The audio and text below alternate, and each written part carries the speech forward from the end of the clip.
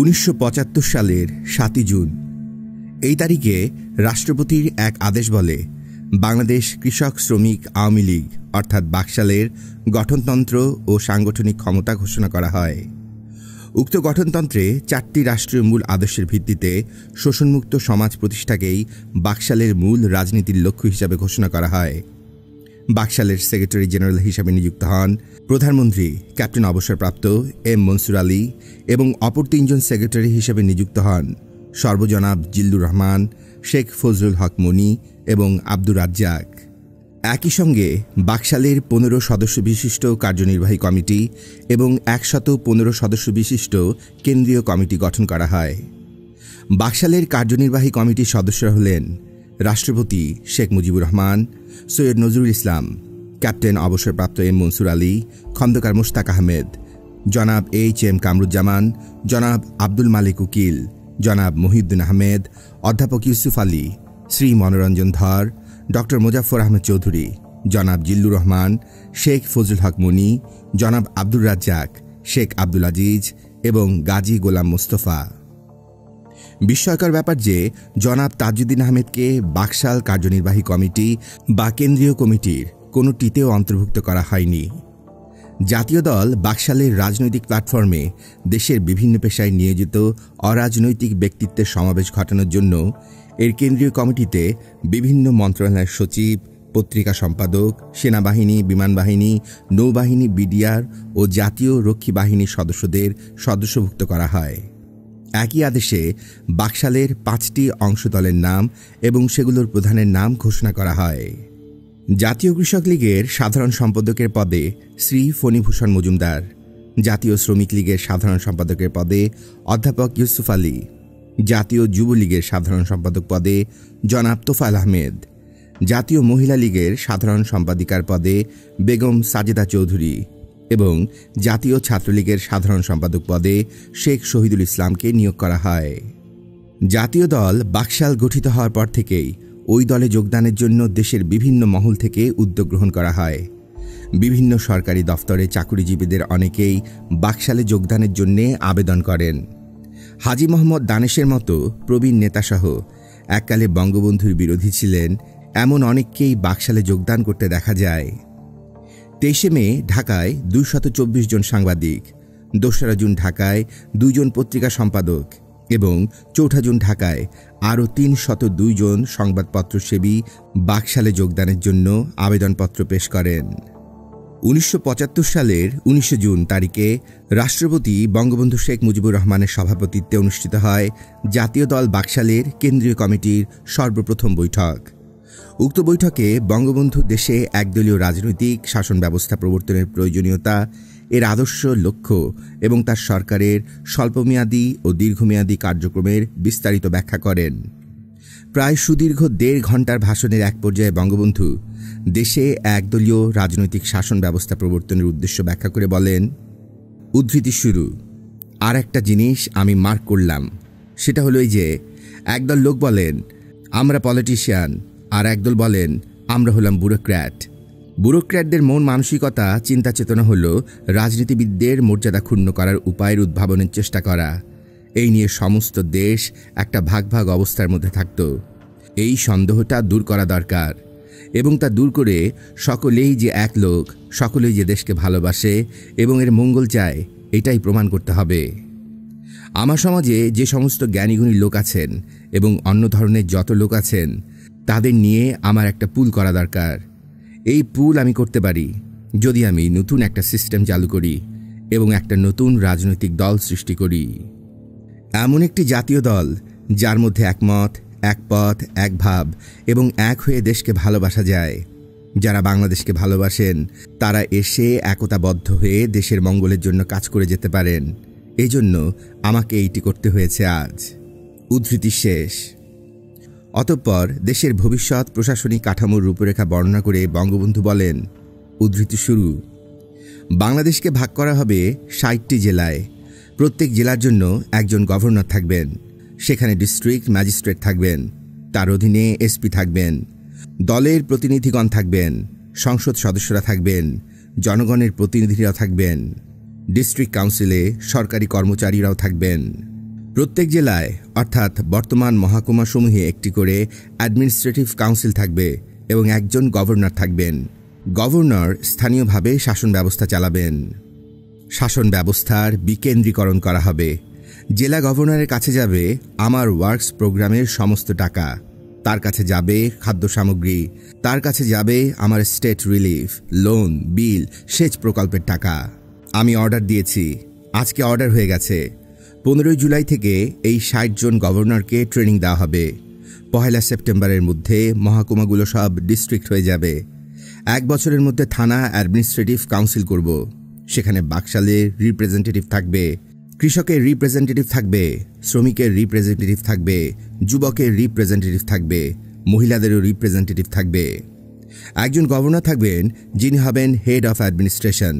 সেখানে member of parliament governor হতে পারেন, সেখানে পার্লামেন্টের মেম্বার নন এমন পলিটিক্যাল ওয়ার্কার হতে পারেন। সেখানে সরকারি কর্মচারী যাকে বিশ্বাস করি তিনিও সেখানে বসতে পারেন।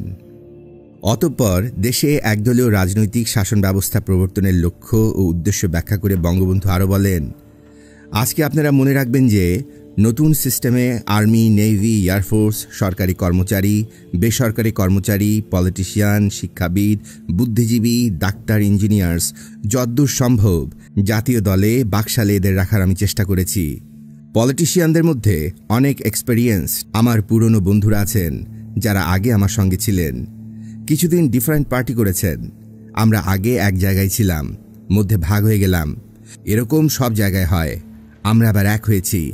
Second revolution is not the end. Second revolution যে আমি করেছি, 4টা প্রোগ্রাম নিয়েছি, এটাই শেষ নয়। এইটা হলো একটা স্টেপ।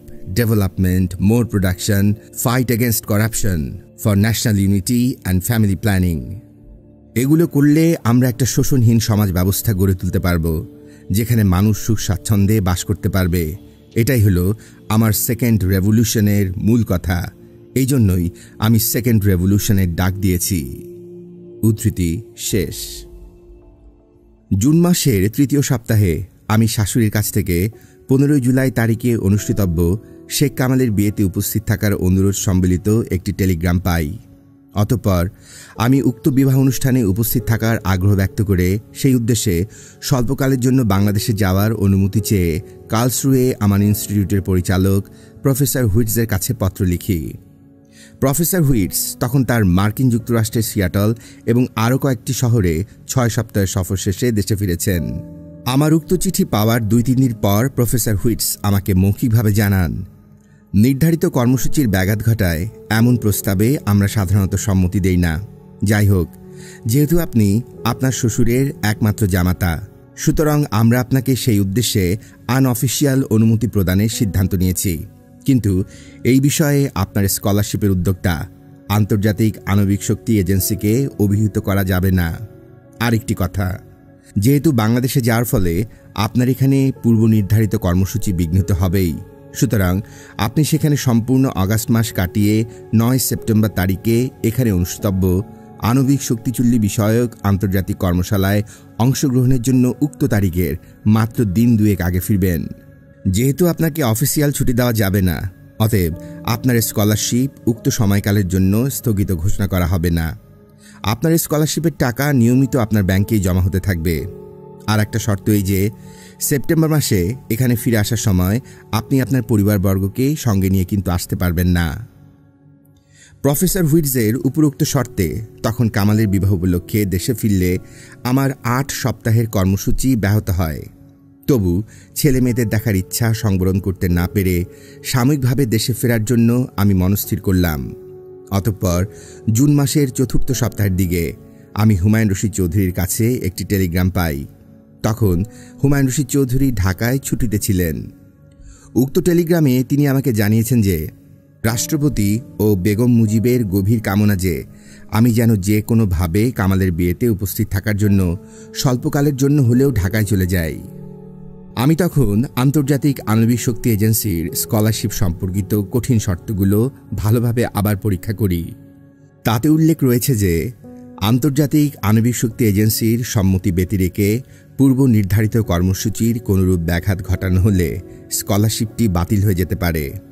অতঃপর এই বিষয়ে দৃষ্টি আকর্ষণপূর্বক প্রফেসর হুইটসের কাছে থেকে সাময়িকভাবে দেশে ফেরার জন্য লিখিত অনুমতি আমি চাই, কিন্তু তিনি লিখিত অনুমতি দিতে অস্বীকার করেন।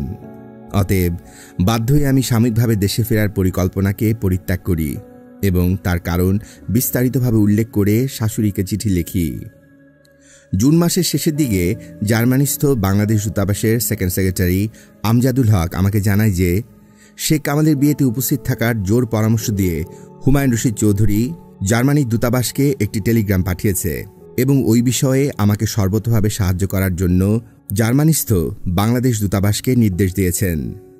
জার্মান দূতাবাসের জনাব আমজাদুল হককে আমি সব কিছু বিস্তারিতভাবে অবহিত করি। এরপর জুলাই মাসের প্রথম সপ্তাহে লন্ডনস্থ বাংলাদেশ দূতাবাসের কাউন্সিলর নুরুল মোমেন খান অর্থাৎ মিহির ভাইয়ের কাছে টেলিফোন পাই। সে সময় লন্ডনে বঙ্গবন্ধুর একমাত্র ছোট ভাই শেখ নাসের কাকা উপস্থিত ছিলেন। আমি ফোনে তাকেও ব্যাপারটি বিস্তারিতভাবে বলি।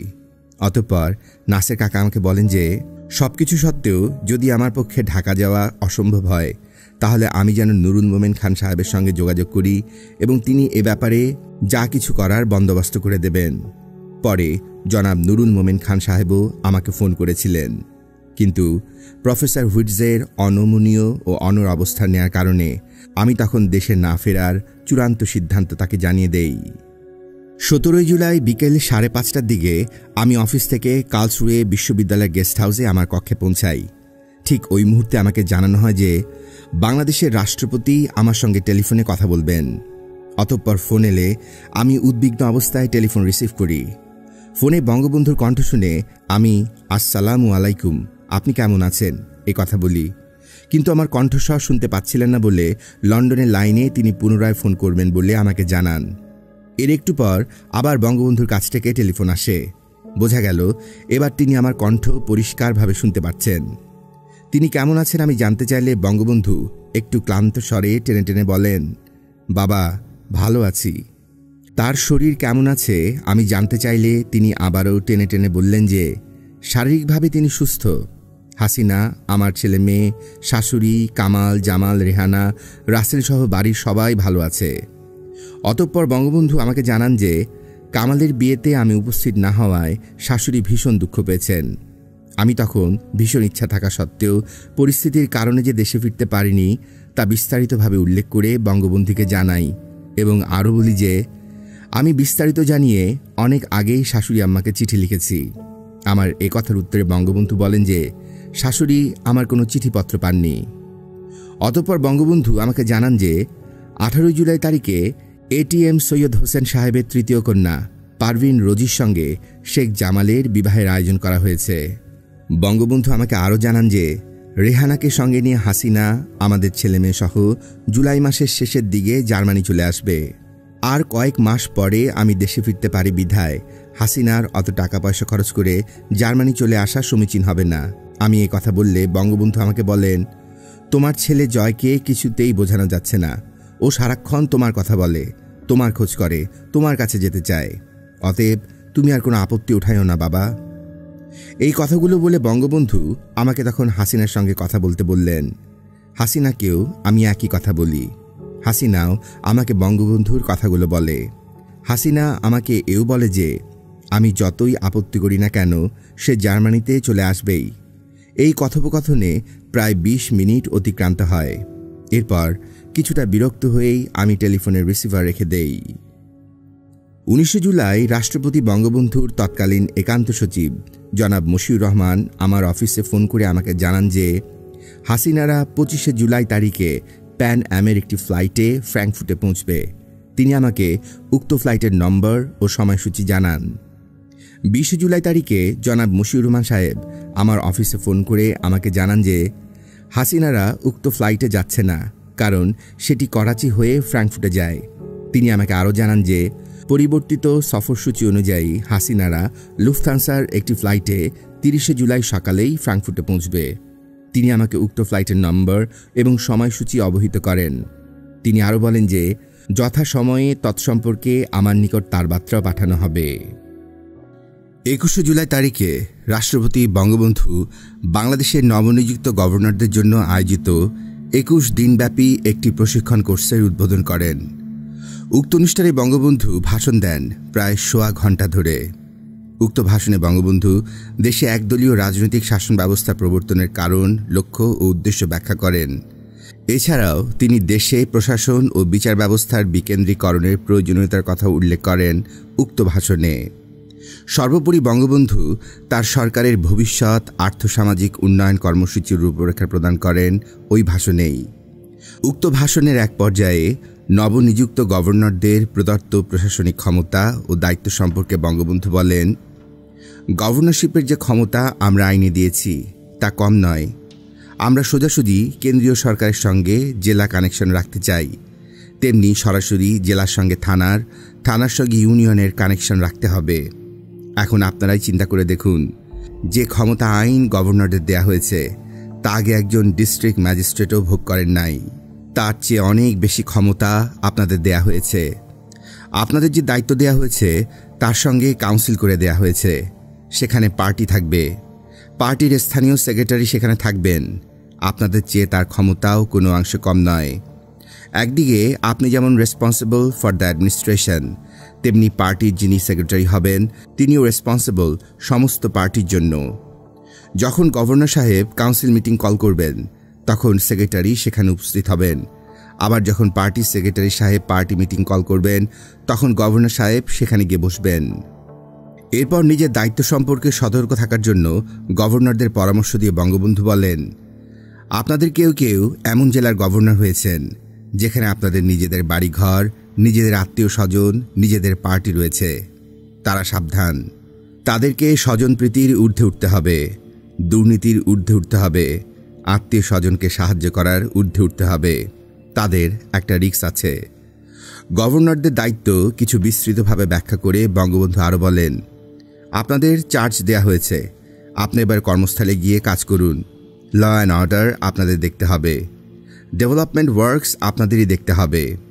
জিনিসপত্র বিদেশ থেকে যা আসে তার ডিস্ট্রিবিউশন ঠিকমতো হচ্ছে কিনা সেটিও আপনাদের দেখতে হবে। পাবলিসিটি, উৎপাদন বৃদ্ধি হচ্ছে কিনা, খাল কাটা হচ্ছে কিনা, ঘুষ বন্ধ হচ্ছে কিনা, থানার মধ্যে করাপশন আছে কিনা সেটা আপনাদের দেখতে হবে। আপনাদের সঙ্গে থাকবে জয়েন্ট এসপি এবং রাজনৈতিক কর্মীরা। কাউন্সিলকে আপনাদের কনফিডেন্স দিতে হবে। দেশে স্কুল কলেজ আছে, সেখানে গভর্নমেন্ট টাকা দেন। প্রাইমারি স্কুলে আমরা টাকা দিয়েছি, অনেকে স্কুল করে না, অনেকে পড়ায় না, স্কুলেও যায় না। সেখানে দেখেছি লোকে গরু ছাগল বেঁধে রাখে, তারা টাকাও পায় আবার রেশনও দেয়। সেগুলি আপনারা ওয়াচ করবেন। আপনি না পারেন আপনারা একজন অফিসার পাঠিয়ে দেবেন, ডিস্ট্রিক্ট অফিসার, স্কুল অফিসার, এই সমস্তকে কন্ট্রোলে আনুন। তারা এই সম্বন্ধে খোঁজ নিয়ে আসবেন। যদি দেখেন কোনো টিচার কাজ করছে না তাকে বদলি করে দিন। তারা সরকারি কর্মচারী, এখন টাকা যা পাঠানো হয় তা তারা খেয়ে ফেলেন। সাবধান, দুর্নীতি বন্ধ করতে হবে। এই সিস্টেমে একটি কম্পিটিশন আছে। এই সিস্টেমে গভর্নমেন্ট অফিসার আছেন, আর্মি অফিসার আছেন, পলিটিশিয়ান আছেন, আরএমপি আছেন, নন এমপি আছেন। ভালো কম্পিটিশন হবে। উদ্ধৃতি শেষ। 29 জুলাই সন্ধ্যায় ফ্র্যাঙ্কফুর্ট শহরে গিয়ে একটি হোটেলে উঠি, যাতে পরের দিন অর্থাৎ 30 জুলাই যথাসময়ে ফ্র্যাঙ্কফুর্ট বিমানবন্দরে উপস্থিত হতে পারি। আমার সঙ্গে ছিলেন পশ্চিম জার্মানিস্থ বাংলাদেশ দূতাবাসের সেকেন্ড সেক্রেটারি জনাব আমজাদুল হক। আমরা দুজন ভোর 7:30টার দিকে ফ্র্যাঙ্কফুর্ট বিমানবন্দরে পৌঁছাই। ওই দিন লুফথানসার ফ্লাইটটি ল্যান্ড করার কথা ছিল সকাল 8:15টায়, কিন্তু সেটি নির্ধারিত সময়সূচির 45 মিনিট আগেই ফ্র্যাঙ্কফুর্ট বিমানবন্দরে পৌঁছে যায়। যাই হোক, আমজাদুল হক ও আমি তাড়াতাড়ি সেখানে ভিআইপি লাউঞ্জে চলে যাই। এর কয়েক মিনিট পূর্বে জার্মান কর্তৃপক্ষের লোকজন হাসিনা রেহানাদের সেখানে নিয়ে গিয়েছেন। বাচ্চারা দেখে আমাকে ভীষণ খুশি হয়। ওদের মালপত্র সেখানে নিয়ে আসার পর দেখি যে হাসিনা তার নামের সঙ্গে আমার নাম সংযোজন করে নতুন একটি পাসপোর্ট ইস্যু করে নিয়েছে। নতুন পাসপোর্টে তার নাম উল্লেখ করা হয়েছে হাসিনা শেখ ওয়াজেদ বলে। উল্লেখ্য যে এমনকি বিশ্ববিদ্যালয় সনদপত্রেও তার নাম লেখা রয়েছে হাসিনা শেখ বলে। 1969-এ আমার সঙ্গে ইটালি যাওয়ার সময় তার এই শেষোক্তর নামেই পাসপোর্ট ইস্যু করে নেওয়া হয়েছিল। এ ব্যাপারে আমি হাসিনাকে জিজ্ঞেস করলে সে বলে, তুমি যদি বিমানবন্দরে না আসো, সেই জন্য ইচ্ছে করে এই পাসপোর্টে তোমার নাম সংযোজন করে নিয়েছি, যাতে কার্লসরুয়ে শহরে গিয়ে সহজেই তোমাকে খুঁজে বের করা যায়। স্মরণে রাখবা, তুমি যেমন বুনো ওল, আমি তেমনি বাঘাতে তুল। যাই হোক, একটু চা নাস্তা খাওয়ার পর আমজাদুল হকের গাড়িতে আমরা কার্লসরুয়ে শহরের উদ্দেশ্যে রওনা দেই। 6 আগস্ট ওই দিন বিকেলে হাসিনা ও রেহানা বাচ্চাদের সঙ্গে নিয়ে কার্লসরুয়ে শহরের বিপণী কেন্দ্রগুলো পরিদর্শনে যাই। প্রথমে এদের সবার জন্য কিছু জামা কাপড় কেনা হয়। অতঃপর একটি জুতার দোকানে গিয়ে দেখি সেখানে হ্রাসকৃত মূল্যে সুন্দর জুতা পাওয়া যাচ্ছে। প্রত্যেকের জন্য জুতা নির্বাচন করার সময় হাসিনা জয়ের জুতোর একই ডিজাইন ও রঙের একজোড়ো জুতো নেয় রাসেলের জন্য। 9 আগস্ট 1975 তারিখে পশ্চিম জার্মানিস্থ বাংলাদেশের রাষ্ট্রদূত জনাব হুমায়ুন রশিদ চৌধুরীর বিশেষ আমন্ত্রণে আমি, রেহানা, হাসিনাদের সঙ্গে রাজধানী বনে যাই। রাষ্ট্রদূতের অফিসিয়াল বাসভবনে আমাদের জন্য থাকার ব্যবস্থা করা হয়। বনের একটি টিলার উপর অবস্থিত তার 3 তলা বাসভবনটি।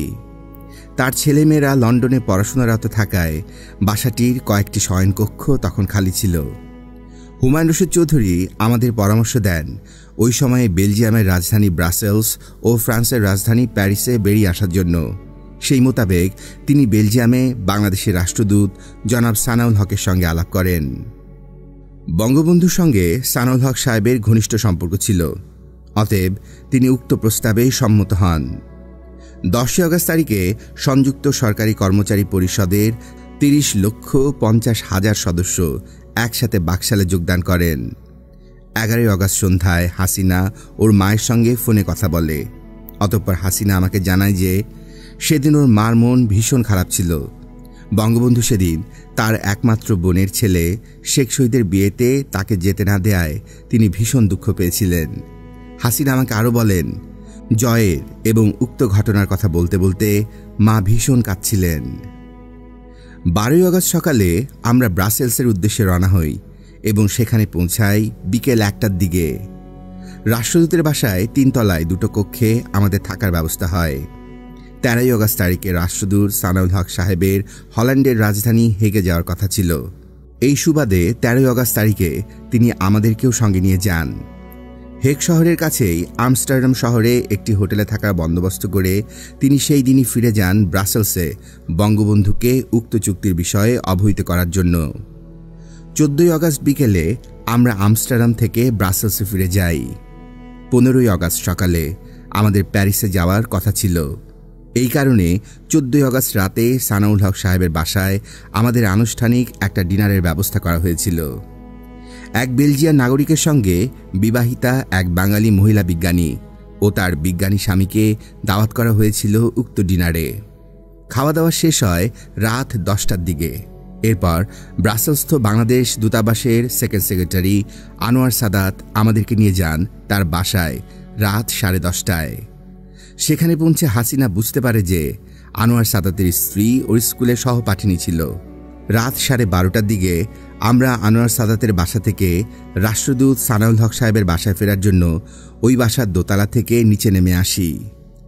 যদিও আমি গাড়ির সামনে আসনে বসেছিলাম, কিন্তু হাসিনা, রেহানারা পেছনে আসনে দরজা বন্ধ করার সময় আমার বাঁ হাতের সবকটি আঙ্গুল উক্ত দরজার ফাঁকে আটকে পড়ে মারাত্মকভাবে পিষ্ট হয়। এই দুর্ঘটনায় আমি একটু দুশ্চিন্তাগ্রস্ত হয়ে এটা সেটা ভাবতে থাকি। এক পর্যায়ে পরের দিন অর্থাৎ 15 আগস্ট তারিখে প্যারিসে যাওয়ার কর্মসূচি বাতিল করার প্রস্তাব করি, কিন্তু রেহানা ও হাসিনা আমার এই প্যারিসে না যাওয়ার প্রস্তাবে রাজি হল না। 15 আগস্ট 1975 শুক্রবার সকাল 6:30টায় ঘুম ভাঙে আমার ম্যাডাম রাষ্ট্রদূতের ডাকে। তিনি আমাকে জানান জার্মানির বন শহর থেকে হুমায়ুন রশিদ চৌধুরী আমাদের ফোন করেছেন। প্রথমে হাসিনাকে পাঠিয়ে দেই তার সঙ্গে কথা বলার জন্য, কিন্তু 2-1 মিনিটের মধ্যেই ফিরে এসে হাসিনা আমাকে জানায় হুমায়ুন রশিদ চৌধুরী সাহেব আমার সঙ্গেই নাকি কথা বলতে চান। হাসিনাকে তখন ভীষণ চিন্তিত ও উৎকণ্ঠিত দেখাচ্ছিল। আমি দ্রুত নিচে দোতলায় চলে যাই। তখন সেখানে দুশ্চিন্তাগ্রস্ত অবস্থায় মাথা হেঁট করে রাষ্ট্রদূত সাহেব ধীরে ধীরে পায়চারি করছিলেন। তিনি আমাকে দেখেও কোনো কথা বললেন না। ফোনের রিসিভারটি ধরতেই হুমায়ুন রশিদ চৌধুরী সাহেব আমাকে বললেন, আজ ভোরে বাংলাদেশে কুদেটা হয়ে গেছে, আপনারা প্যারিসে যাবেন না। রেহানা ও হাসিনাকে এ কথা আপনি জানাবেন না। এক্ষুনি আপনারা আমার এখানে বনে চলে আসুন। প্রকৃতপক্ষে কি ঘটেছে এ কথা আমি তাকে জিজ্ঞেস করলে তিনি বলেন, এর বেশি আপাতত আর কিছু জানি না। এ কথা বললেই তিনি আমাকে ফোনের রিসিভারটি সানাউল হক সাহেবকে দিতে বললেন।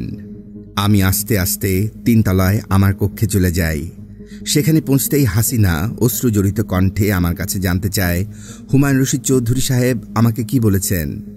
আমি তখন বললাম যে তিনি আমাদের প্যারিসে যাওয়ার প্রোগ্রাম বাতিল করে সেদিনই বনে ফিরে যেতে বলেছেন। এ কথা বলেই আমি বাথরুমে ঢুকে পড়ি। সেখানে এটা সেটা ভাবতে ভাবতে বেশ খানিকটা সময় কাটাই। ততক্ষণে রেহানা সজাগ হয়ে আমাদের কামরায় চলে আসে। বাথরুম থেকে বেরিয়ে আসতেই রেহানা ও হাসিনা দুজনেই কাঁদতে কাঁদতে বলে যে নিশ্চয়ই কোনো দুঃসংবাদ আছে যা আমি তাদেরকে বলতে চাই না। তারা আরও বলে যে প্যারিসে না যাওয়ার কারণ তাদেরকে পরিষ্কারভাবে না বলা পর্যন্ত তারা ওই বাসা ছেড়ে কোথাও যাবে না। অতএব বাধ্য হয়ে আমি তাদেরকে বলি যে বাংলাদেশে কি একটা মারাত্মক ঘটনা ঘটে গেছে, যার জন্য আমাদের প্যারিসে যাওয়া এখন যুক্তিসঙ্গত হবে না। এ কথা শুনে তারা 2 বোন কান্নায় ভেঙে পড়ে।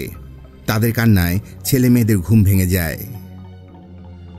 15ই আগস্ট 10:30টার দিকে আমরা বনের উদ্দেশ্যে ব্রাসেলস ত্যাগ করি। পথে রেহানা ও হাসিনা সারাক্ষণ কান্নাকাটি করে। বিকেল 4:30টার দিকে আমরা বনে হুমায়ুন রশিদ চৌধুরী সাহেবের বাসায় গিয়ে পৌঁছাই। সেদিন বাংলাদেশের তৎকালীন পররাষ্ট্র বিষয়ক মন্ত্রী ডক্টর কামাল হোসেন যুগোস্লোভিয়া সফর শেষে বাংলাদেশ থেকে ফেরার পথে ফ্র্যাঙ্কফুর্টে যাত্রাবিরতি করে হুমায়ুন রশিদ সাহেবের বাসাতেই উঠেছেন। হুমায়ুন রশিদ চৌধুরী সাহেবের স্ত্রী ডক্টর কামাল হোসেন ও হুমায়ুন রশিদ চৌধুরী 3 জন মিলে কান্নায় ভেঙে পড়া রেহানা ও হাসিনাকে ধরাধরি করে বাসার ভেতরে নিয়ে যান। ড্রয়িং রুমে এভাবে কিছুক্ষণ কাটানোর পর হুমায়ুন রশিদ সাহেবের স্ত্রী হাসিনাদের ওপরতলায় নিয়ে যান। তখন ড্রয়িং রুমে ডক্টর কামাল হোসেন, হুমায়ুন রশিদ চৌধুরী ও আমি ভীষণ উৎকণ্ঠিত ও দুশ্চিন্তাগ্রস্ত অবস্থায় বিবিসি, ভয়েস অফ আমেরিকা ও অন্যান্য রেডিও স্টেশন থেকে বাংলাদেশের তখনকার পরিস্থিতি সম্পর্কে সর্বশেষ তথ্য সংগ্রহের চেষ্টা করতে থাকি। এরই এক ফাঁকে আমি হুমায়ুন রশিদ চৌধুরীকে ঘরের বাইরে নিয়ে গিয়ে তার কাছ থেকে 15ই আগস্টের ঘটনা সম্পর্কে আরও বিস্তারিত তথ্য জানতে চাইলাম। নিরাপদ স্থানে না পৌঁছানো পর্যন্ত হাসিনাদের আমি কোনো কিছুই জানতে দেব না, এই শর্তে তিনি আমাকে বললেন, বিবিসির এক ভাষ্যানুসারে রাসেল ও বেগম মুজিব ছাড়া আর কেউ বেঁচে নেই এবং ঢাকাস্থ ব্রিটিশ মিশন কর্তৃক প্রচারিত বিবরণীতে বলা হয়েছে বঙ্গবন্ধুর পরিবারের কেউই বেঁচে নেই। এই পরিস্থিতিতে আমাদের কোথায় আশ্রয় নেওয়া নিরাপদজনক হবে তার কাছে কথা জানতে চাইলে তিনি বলেন, উদ্ভূত পরিস্থিতিতে একমাত্র ভারত ছাড়া আর কোনো দেশ আপনাদের জন্য নিরাপদ নয়। পরদিন অর্থাৎ 16 আগস্ট সকাল 8টার দিকে লন্ডনের উদ্দেশ্যে যাত্রা করার জন্য ডক্টর কামাল হোসেন বনের বিমানবন্দরে যাবেন বলে আমাকে জানান। ডক্টর কামাল হোসেন ও হুমায়ুন রশিদ চৌধুরীর সঙ্গে আমিও গাড়িতে উঠে বসি। বিমানবন্দরে ডক্টর কামাল হোসেন ও হুমায়ুন রশিদ চৌধুরী দুজনে একত্রে কিছু গোপন আলাপ করেন। অতঃপর আমাদের কাছ থেকে বিদায় নেয়ার মুহূর্তে আমি ডক্টর কামাল হোসেন সাহেবের হাত ধরে তাকে বললাম, খন্দকার মুশতাক আহমেদ খুব সম্ভবত আপনাকে পররাষ্ট্রমন্ত্রী রাখার চেষ্টা করবেন। অনুগ্রহ করে আমার কাছে ওয়াদা করুন যে আপনি কোনো অবস্থাতেই খন্দকার মুশতাক আহমেদের সঙ্গে আপোষ করে তার মন্ত্রী পরিষদে যোগদান করবেন না। আমার এই প্রশ্নের জবাবে ডক্টর কামাল হোসেন আমাকে বললেন, ডক্টর ওয়াজেদ, প্রয়োজন হলে বিদেশেই আমি মৃত্যুবরণ করতে রাজি আছি, কিন্তু কোনো অবস্থায় খন্দকার মুশতাক আহমেদের সঙ্গে ব্যাপারে কোনো আপোষ করে আমি দেশে ফিরতে পারি না। এই কথাগুলো বলেই তিনি আমার কাছ থেকে বিদায় নিয়ে ভেতরে চলে যান। বিমানবন্দর থেকে আমি হুমায়ুন রশিদ চৌধুরীর বাসায় ফিরে হাসিনার কাছে জানতে পারি যে ইতিপূর্বে লন্ডন থেকে বঙ্গবন্ধুর ফুফাতো ভাই মমিনুল হক খোকা কাকা ওদের সঙ্গে ফোনে কথা বলেছেন। তিনি আমাদেরকে জার্মানি থেকে লন্ডনে তার কাছে চলে যাওয়ার পরামর্শ দিয়েছেন। এই সময়ে হুমায়ুন রশিদ চৌধুরীর ছোট ভাই কায়সার রশিদ চৌধুরী ফোন করেন। এই পরিস্থিতিতে খন্দকার মুশতাক আহমেদের বিরুদ্ধে কিছু না করার জন্য কায়সার চৌধুরী তাকে হুঁশিয়ার করে দেন। কায়সার চৌধুরী রেহানা ও হাসিনার সঙ্গে কথা বলে তাদেরকেও সান্ত্বনা দেন। অতঃপর হুমায়ুন রশিদ চৌধুরী, রেহানা, হাসিনা আমাকে বলে যে লন্ডনে চলে যাওয়া সাব্যস্ত করলে আমরা সেখানে তার বাসায় গিয়ে উঠতে পারি। তবে তিনি আমাদের হুঁশিয়ার করে দিয়ে বলেন যে সেখানে মাত্র একটাই সমস্যা, ওই বাসার নিচতলায় কায়সার রশিদ চৌধুরী বসবাস করেন এবং সে কিন্তু ভুট্টোর অন্ধভক্ত। উল্লেখ্য, ইতিপূর্বে 15 আগস্ট তারিখে পাকিস্তানের তৎকালীন প্রধানমন্ত্রী জুলফিকার আলী ভুট্টো খন্দকার মোশতাক আহমেদের সরকারকে স্বীকৃতি দিয়ে বিশ্বের অন্যান্য মুসলিম রাষ্ট্রের প্রতি আহ্বান জানিয়েছিলেন তার সঙ্গে সেই ব্যাপারে একাত্মতা ঘোষণা করতে। যাই হোক, ওই দিনই হুমায়ুন রশিদ চৌধুরী সাহেব আমাদের কার্লসরুয়ে পাঠালেন সেখান থেকে আমার বইপত্র ও অন্যান্য ভারী জিনিসপত্র নিয়ে আসার জন্যে। আমি সেদিন কার্লসরুয়ে গিয়ে বনে ফিরে আসি রাত 10:30টার দিকে। কিন্তু সেদিন সাপ্তাহিক ছুটি থাকার কারণে অফিস বন্ধ থাকায় আমি কোনো বইপত্র বা অন্য কোনো জিনিসপত্র সঙ্গে আনতে পারিনি। রাত 11টার দিকে হুমায়ুন রশিদ চৌধুরী, তার স্ত্রী ও আমাকে তাদের সঙ্গে নিয়ে গাড়ি চালিয়ে বাড়ির বাইরে যান।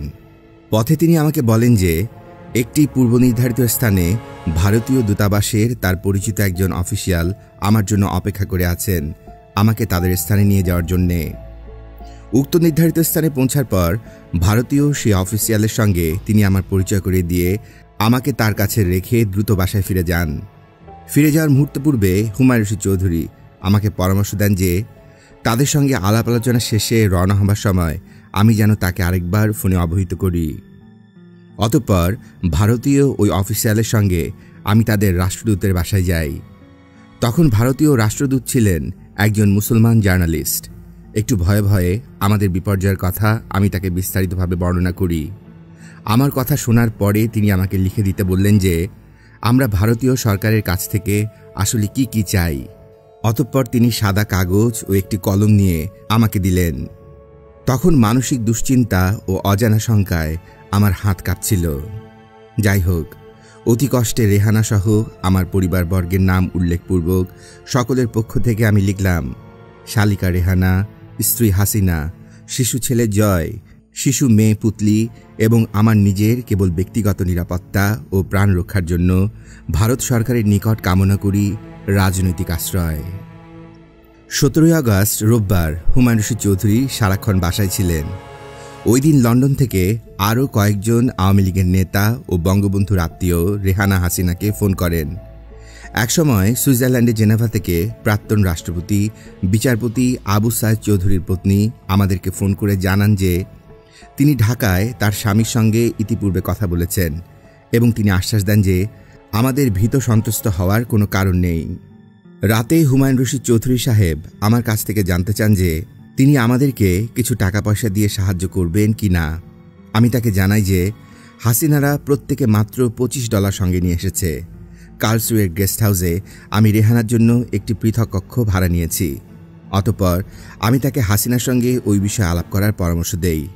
তখন হাসিনার সঙ্গে আলাপ করে আমরা হুমায়ুন রশিদ চৌধুরীকে জানাই যে মাত্র 1000 খানেক জার্মান মুদ্রা হলেই আমরা নিজেদের মোটামুটি চালিয়ে নিতে পারব। 16 আগস্ট ডাক্তার কামাল হোসেন লন্ডনে চলে যাওয়ার পর হুমায়ুন রশিদ চৌধুরী দেশের কতিপয় রাজনৈতিক ব্যক্তিত্ব ও বিশিষ্ট আমলার কর্মকাণ্ড সম্পর্কে অনেক গোপন ও চাঞ্চল্যকর কাহিনী আমাকে শোনান। তিনি বলেন যে তার ছোট ভাই কায়সার রশিদ চৌধুরী সাহেব জনাব জুলফিকার আলী ভুট্টোর একান্ত সচিব ছিলেন যখন তিনি তৎকালীন প্রেসিডেন্ট আইয়ুব খানের মন্ত্রী পরিষদের পররাষ্ট্র বিষয়ক মন্ত্রী ছিলেন। ওই সময় জুলফিকার আলী ভুট্টোর অনেক অপকর্ম কুকর্মের প্রত্যক্ষ ভূমিকা ছিল কায়সার রশিদ চৌধুরীর। 1971-এ বাংলাদেশের মুক্তিযুদ্ধ চলাকালে ভারতে তার ভূমিকা সম্পর্কে হুমায়ুন রশিদ চৌধুরী আমাকে অনেক কাহিনী শোনান। তিনি তখন দিল্লিস্থ পাকিস্তানি দূতাবাসের কাউন্সিলর হিসেবে নিয়োজিত ছিলেন। 1971-এ পাকিস্তানের পক্ষ ত্যাগ করে তৎকালীন বাংলাদেশ বিপ্লবী সরকারের প্রতি সমর্থন ও আনুগত্য ঘোষণার পূর্বে তাকে দাপ্তরিক কাজে করাচি হয়ে ইসলামাবাদ হয়ে যেতে হয়েছিল কয়েকবার। তখন পাকিস্তানের গোয়েন্দা বিভাগের লোকজন তার গতিবিধির উপর কড়া নজর রাখত। 1971-এর আগস্ট মাসে দিল্লি থেকে পাকিস্তানের ইসলামাবাদ সফর শেষে ফেরার পথে করাচি বিমানবন্দরে তাকে গ্রেফতার করার জন্য নির্দেশ দিয়েছিল পাকিস্তানের কর্তৃপক্ষ। কিন্তু হুমায়ুন রশিদ চৌধুরীকে গ্রেফতার করার জন্য ইসলামাবাদ থেকে সেই উদ্দেশ্যে প্রেরিত টেলেক্স বার্তাটি করাচিস্থ সংশ্লিষ্ট ঊর্ধ্বতন কর্তৃপক্ষের বিশ্বাসযোগ্য না হয় তিনি সেইবার সৌভাগ্যক্রমে বেঁচে যান। অতঃপর দিল্লি পৌঁছেই হুমায়ুন রশিদ চৌধুরী পাকিস্তানি পক্ষ ত্যাগ করে তৎকালীন বাংলাদেশ বিপ্লবী সরকারের প্রতি তার সমর্থন ও আনুগত্য ঘোষণা করেন।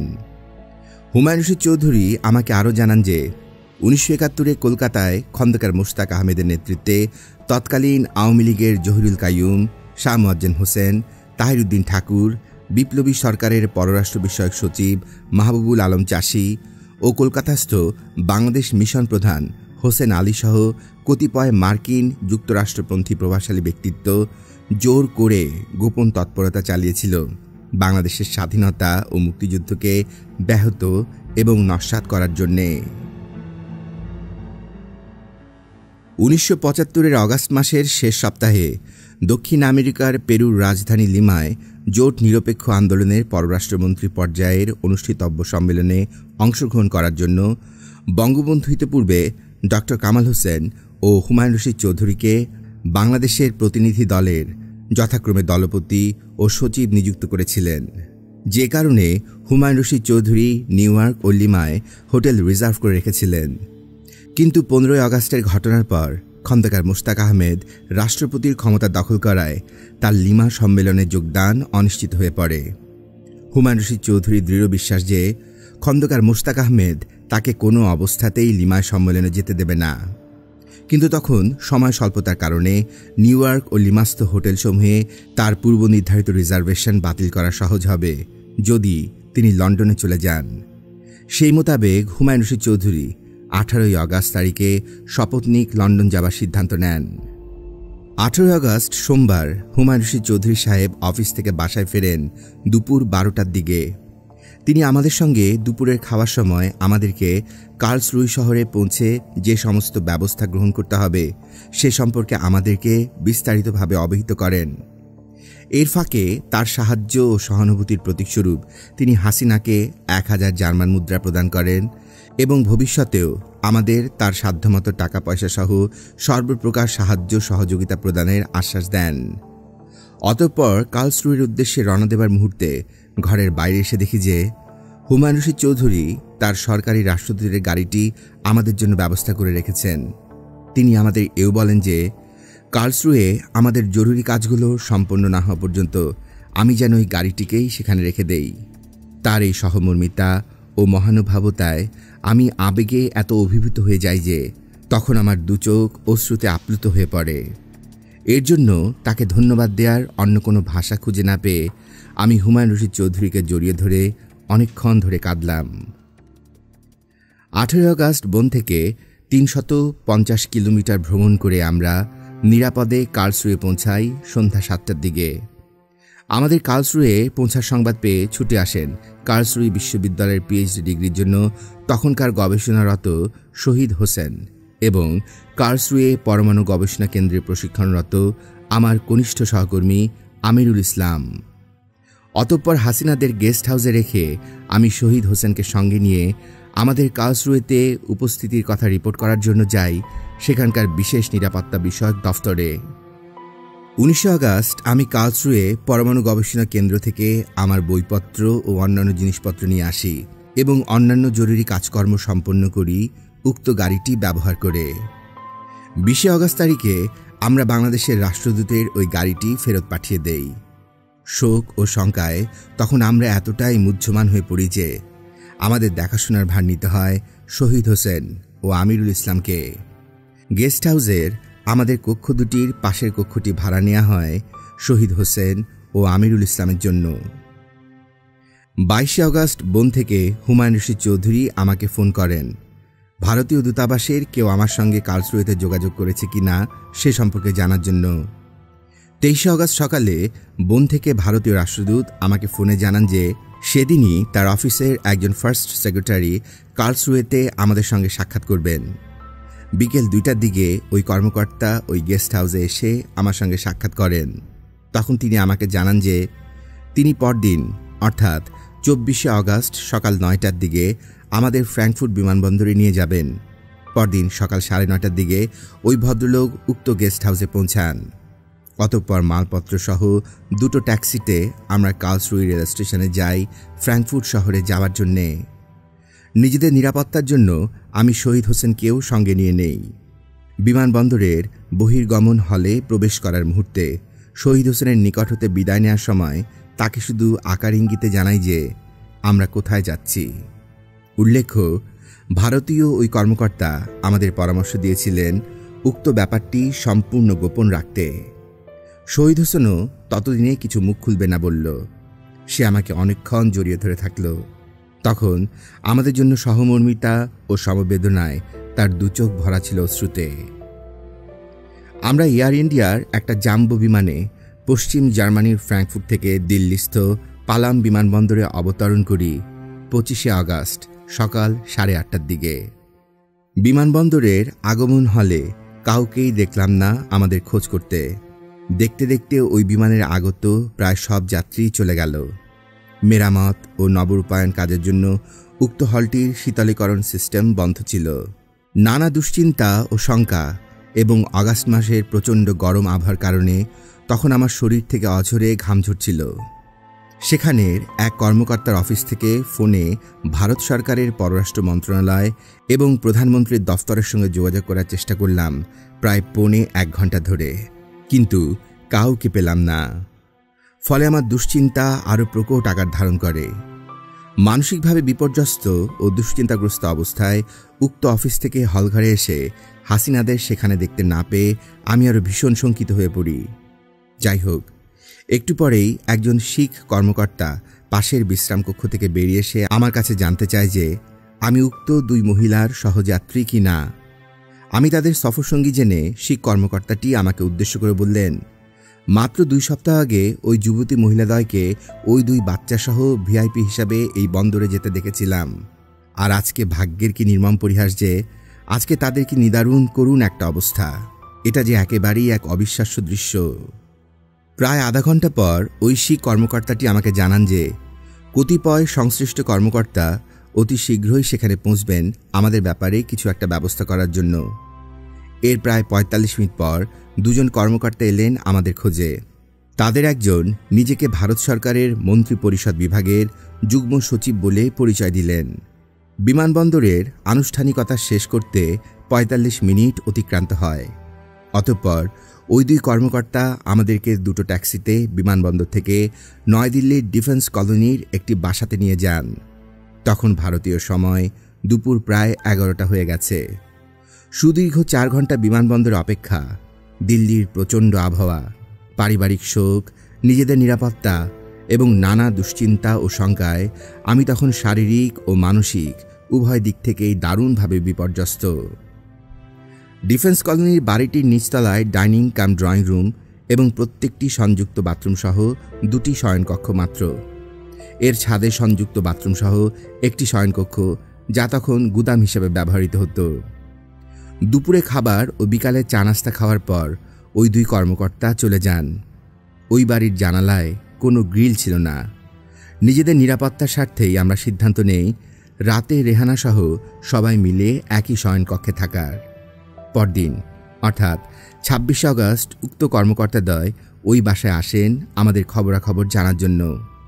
তারা আমাকে পরামর্শ দেন সবকিছু বিস্তারিতভাবে উল্লেখপূর্বক জার্মানির আমার ওই স্কলারশিপটি কয়েক মাসের জন্য সংরক্ষিত রাখার অনুরোধ জানিয়ে সংশ্লিষ্ট কর্তৃপক্ষকে চিঠি লিখতে। অতঃপর 27শে আগস্ট তারিখে আমি আন্তর্জাতিক আণবিক শক্তি সংস্থার সংশ্লিষ্ট কর্মকর্তাকে ওই মর্মে একটি পত্র পাঠাই। ওই বাড়ির চত্বরের বাইরে না যাওয়া, সেখানে কারোর নিকট আমাদের পরিচয় না দেওয়া কিংবা দিল্লির কারোর সঙ্গে যোগাযোগ না করার পরামর্শ দেওয়া হয়েছিল আমাদের সকলকেই। অতএব নিঃসঙ্গ অবস্থায় ওই বাড়ির অতি ক্ষুদ্র চত্বরের মধ্যে আবদ্ধ থাকি আমরা। আমি রাতে শুয়ে সারাক্ষণ জেগে থাকতাম, একরকম নিরাপত্তা প্রহরীর মতোই। মাঝে মাঝে জানালার পর্দার ফাঁক দিয়ে বাইরের গেটের দিকে তাকাতাম। রাতে ঘন্টার পর ঘন্টা গেটে প্রহাররত দারোয়ানের সঙ্গে বাইরের লোকদের ফিসফাস কথা বলা আমার সন্দেহের উদ্রেক করত। এরূপ ঘটনা প্রত্যক্ষ করে মাঝে মাঝে আমি হাসিনাকে সজাগ করতাম। সারা ভারতে তখন জরুরি অবস্থা আইন বলবৎ ছিল। সংবাদপত্রে বাংলাদেশ সম্পর্কে বিশেষ কোনো সংবাদ প্রচারিত হতো না। কাজেই তখনকার বাংলাদেশের রাজনৈতিক ঘটনা সম্পর্কে আমরা থাকি সম্পূর্ণ অজ্ঞাত। এভাবেই অতিবাহিত হয় সপ্তাহ 2 ইতোমধ্যে রেহানা সহ বাচ্চারা চক্ষুপীড়ায় বা কনজাংটিভাইটিসে আক্রান্ত হয়।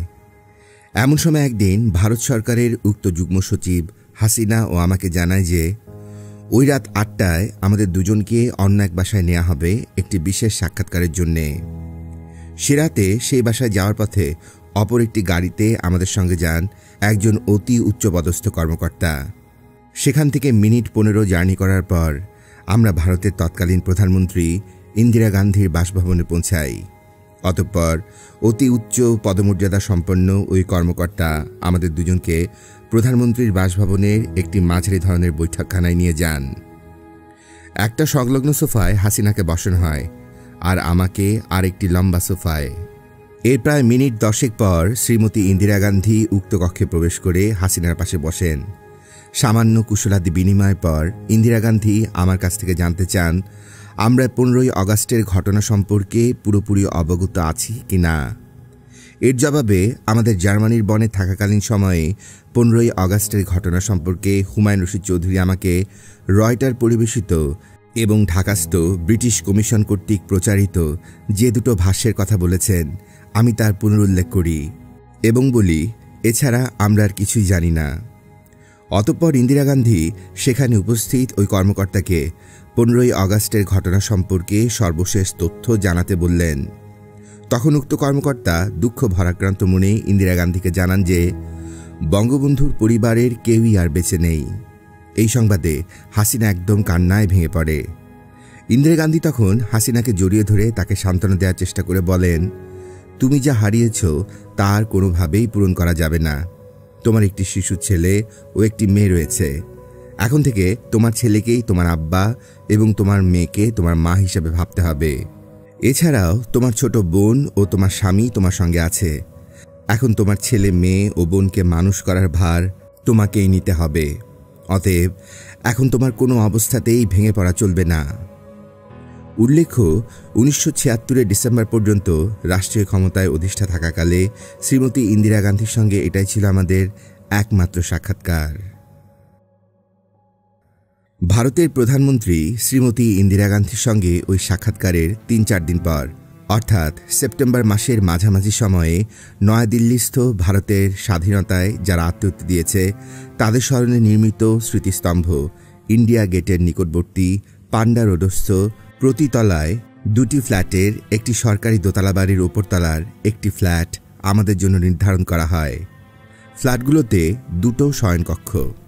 এ ফ্ল্যাটে তখন কোনো আসবাবপত্র ছিল না। আস্তে আস্তে বাজার থেকে ভাড়ায় কিছু আসবাবপত্র সংগ্রহ করে আমাদের জন্য আনা হয়।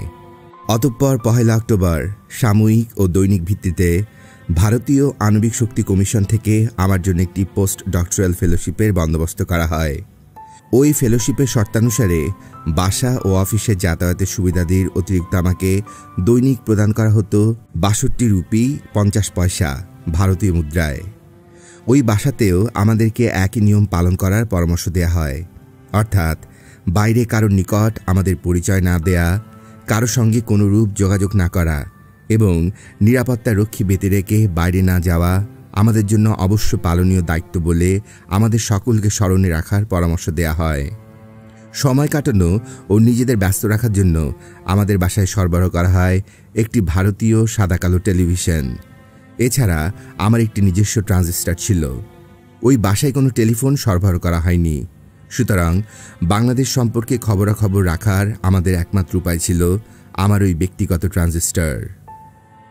3 অক্টোবর 1975 তারিখে আমি ভারতীয় আণবিক শক্তি কমিশনের অধীনে আণবিক খনিজ বিভাগের দিল্লিস্থ কেন্দ্রে যোগদান করি। উক্ত কেন্দ্রের প্রায়োগিক পদার্থবিজ্ঞানের শাখায় আমাকে সংযুক্ত করা হয়। তখন এবং ভারতে আমার সারা অবস্থানকালে উক্ত কেন্দ্রের প্রধান ছিলেন শ্রী জি.আর. নারায়ণ দাস। উক্ত অফিস প্রধান এবং পদার্থবিজ্ঞান শাখার বিজ্ঞানী ব্যতীত অন্য কোনো কর্মকর্তা বা কর্মচারীর নিকট আমার পরিচয় না দেওয়ার জন্য আমাকে পরামর্শ দেওয়া হয়েছিল। শুরুতেই উক্ত কেন্দ্রের খরচে পরমাণু চুল্লির তাত্ত্বিক বিষয় সম্পর্কিত 10-15টি পুস্তক আমাকে সরবরাহ করা হয়। একই সঙ্গে দিল্লিস্থ ইন্ডিয়ান ইনস্টিটিউট অফ টেকনোলজি এর পদার্থবিজ্ঞান বিভাগের সঙ্গে আমাকে যুক্ত করে দেয়া হয়। তখন ওই পদার্থবিজ্ঞান বিভাগের প্রধান ছিলেন অধ্যাপক M.S. সুডা। ইত্যবসরে বাংলাদেশের কিছু কিছু খবর আমার গোচরীভূত হয়। খুনি খন্দকার মুশতাক আহমেদ ও মেজর চক্র জাতীয় সংবিধান ও এতে উল্লেখিত 4টি রাষ্ট্রীয় মূলনীতি অপরিবর্তিত এবং জাতীয় সংসদ বহাল রেখে রাষ্ট্রপতির নিকট যাবতীয় রাষ্ট্রীয় ক্ষমতা কেন্দ্রীভূত করে একটি বিশেষ অধ্যাদেশ দেন। 23শে আগস্ট তারিখে রাষ্ট্রীয় ক্ষমতা দখলকারী খন্দকার মুশতাক আহমেদ ও খুনি মেজর চক্রের নির্দেশে সৈয়দ নজরুল ইসলাম, ক্যাপ্টেন অবসরপ্রাপ্ত মনসুর আলী, তাজউদ্দিন আহমেদ, AHM কামরুজ্জামান, আব্দুস সামাদ আজাদ, শেখ আব্দুল আজিজ, M কোরবান আলী, আব্দুল কুদ্দুস মাখন, হাশেম উদ্দিন পাহাড়ি ও গাজী গোলাম মোস্তফা সহ ২৬ জন বাকশালের বিশিষ্ট নেতাকে গ্রেফতার করা হয়। একই তারিখে খন্দকার মুশতাক আহমেদ ও খুনি মেজর চক্র সারা দেশে সামরিক বিধি জারিপূর্বক এর আওতায় কয়েকটি বিশেষ সংক্ষিপ্ত সামরিক আদালত গঠন করে। ২৪শে আগস্ট তারিখে মেজর জেনারেল শফিউল্লাহকে সেনাবাহিনীর চিফ অব স্টাফের পদ হতে অপসারিত করে তার স্থলে মেজর জেনারেল জিয়াউর রহমানকে নিয়োগ করা হয়। একই তারিখে জেনারেল AGM ওসমানীকে রাষ্ট্রপতির অর্থাৎ খন্দকার মুশতাক আহমেদের সামরিক উপদেষ্টা নিয়োগ করা হয়। ২৭শে আগস্ট তারিখে তৎকালীন পূর্ব পাকিস্তান সরকারের প্রাক্তন চিফ সেক্রেটারি শফিউল আজমকে বাংলাদেশের মন্ত্রী পরিষদ বিভাগের সেক্রেটারি নিয়োগ করা হয়। ২৮শে আগস্ট তারিখে একটি সরকারি আদেশে বঙ্গবন্ধু সরকার দেশে ৬১টি জেলা গঠন এবং সেসবের জন্য গভর্নর নিয়োগ আদেশ বাতিল করেন।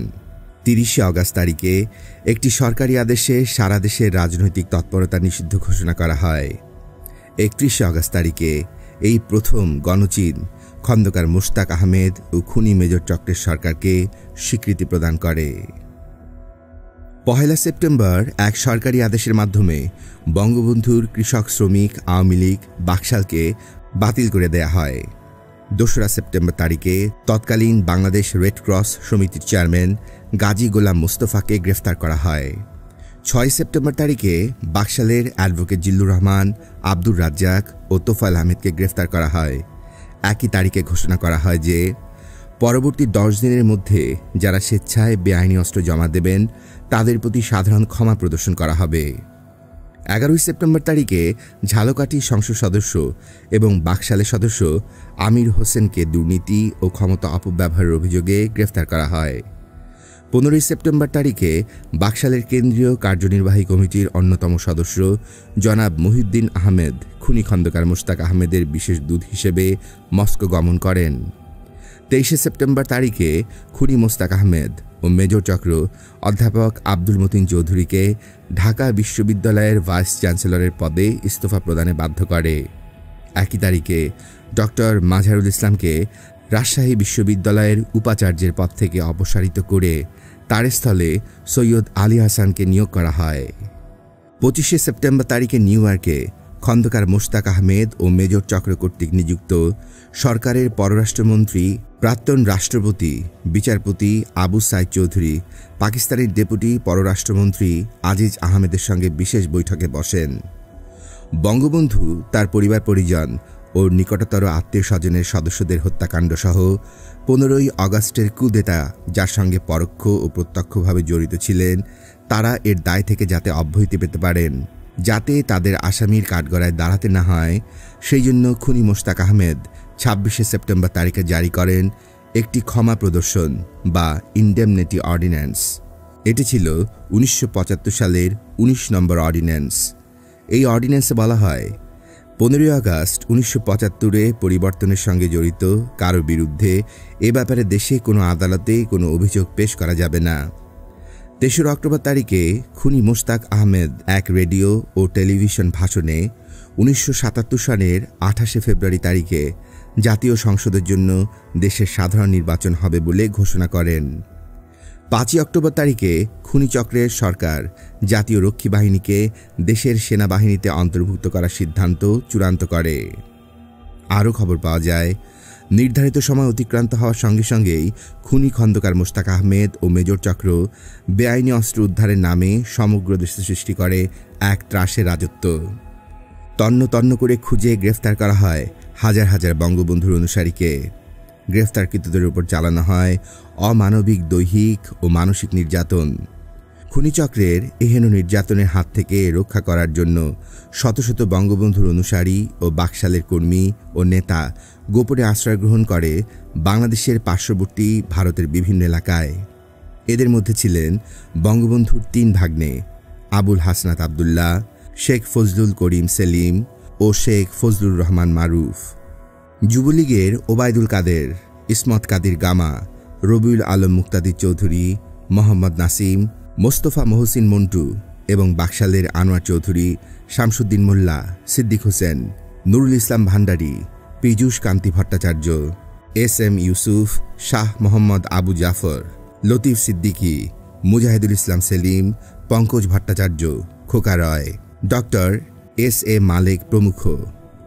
আরও খবর পাওয়া যায় যে বঙ্গবীর কাদের সিদ্দিকী তার অনেক অনুসারীকে সঙ্গে নিয়ে অগাস্ট মাসের শেষের দিকে ভারতের মেঘালয়ে আশ্রয় নিয়ে খুনি খন্দকার মোশতাক আহমেদ ও মেজর চক্রকে রাষ্ট্রীয় ক্ষমতা থেকে উৎখাতের অভিযান শুরু করেন।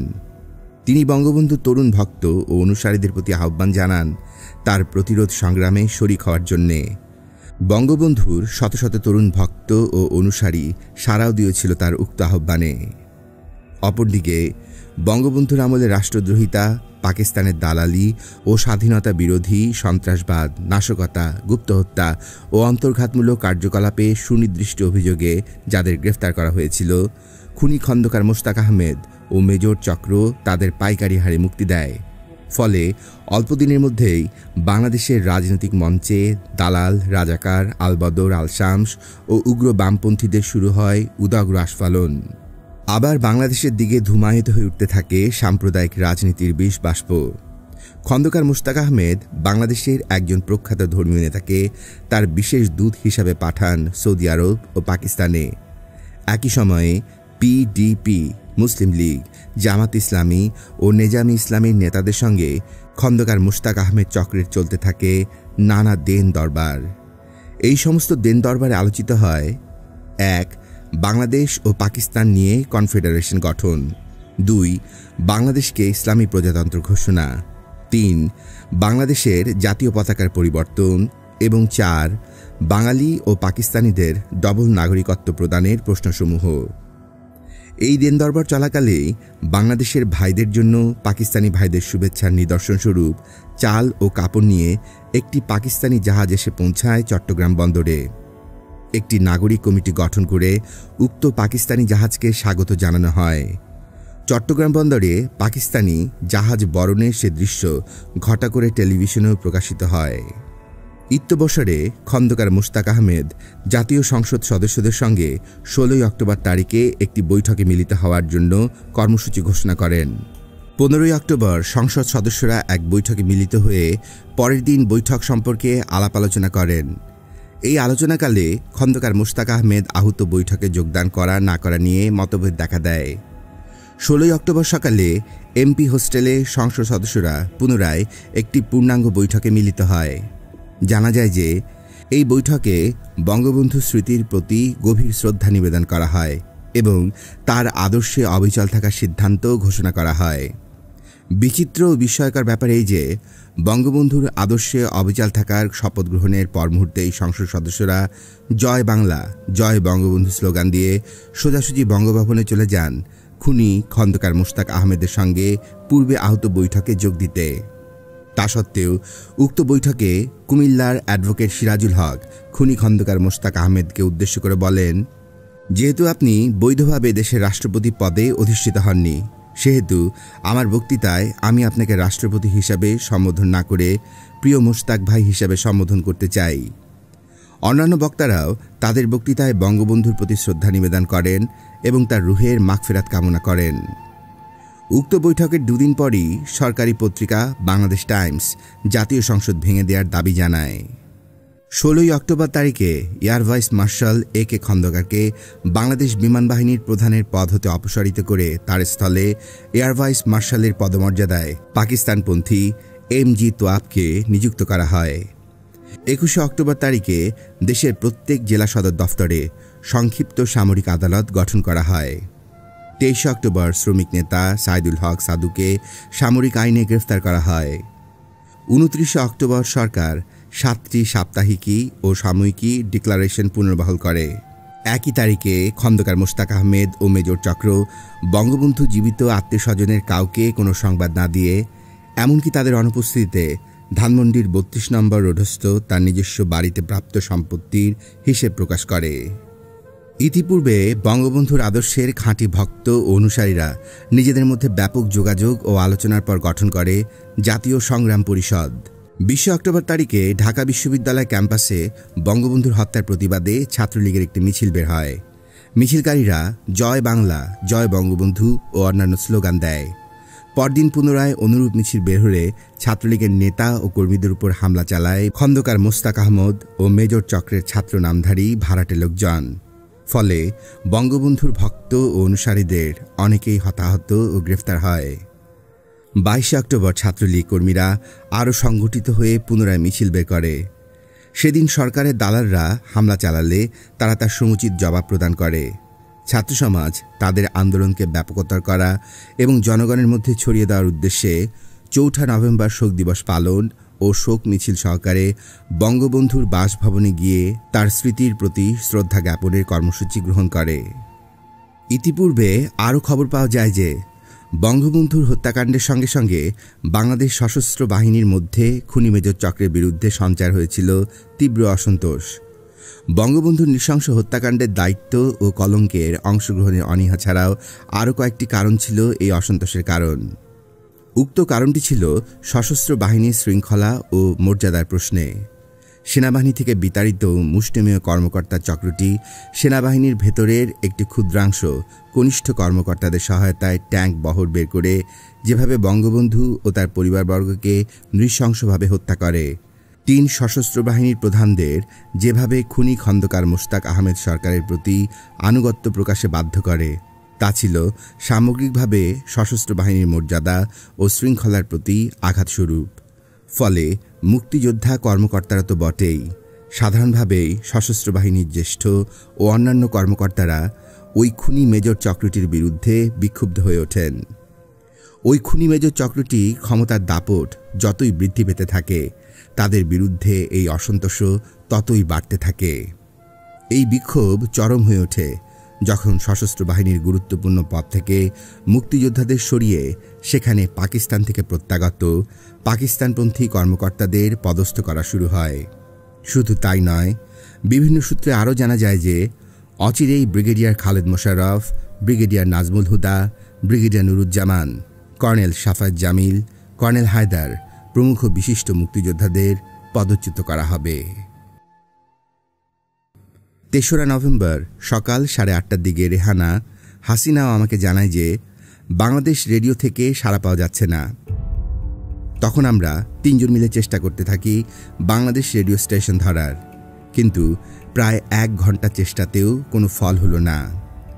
ভারতীয় সময় বিকেল 5:30টার দিকে বাংলাদেশ রেডিওর ঢাকা অনুষ্ঠানের কিছু অংশ ধরা পড়ে। তখন উক্ত রেডিও স্টেশন থেকে ঘন ঘন বলা হচ্ছিল খালেদ মোশাররফকে ব্রিগেডিয়ার পদ হতে মেজর জেনারেল পদে পদোন্নতি প্রদান করা হয়েছে।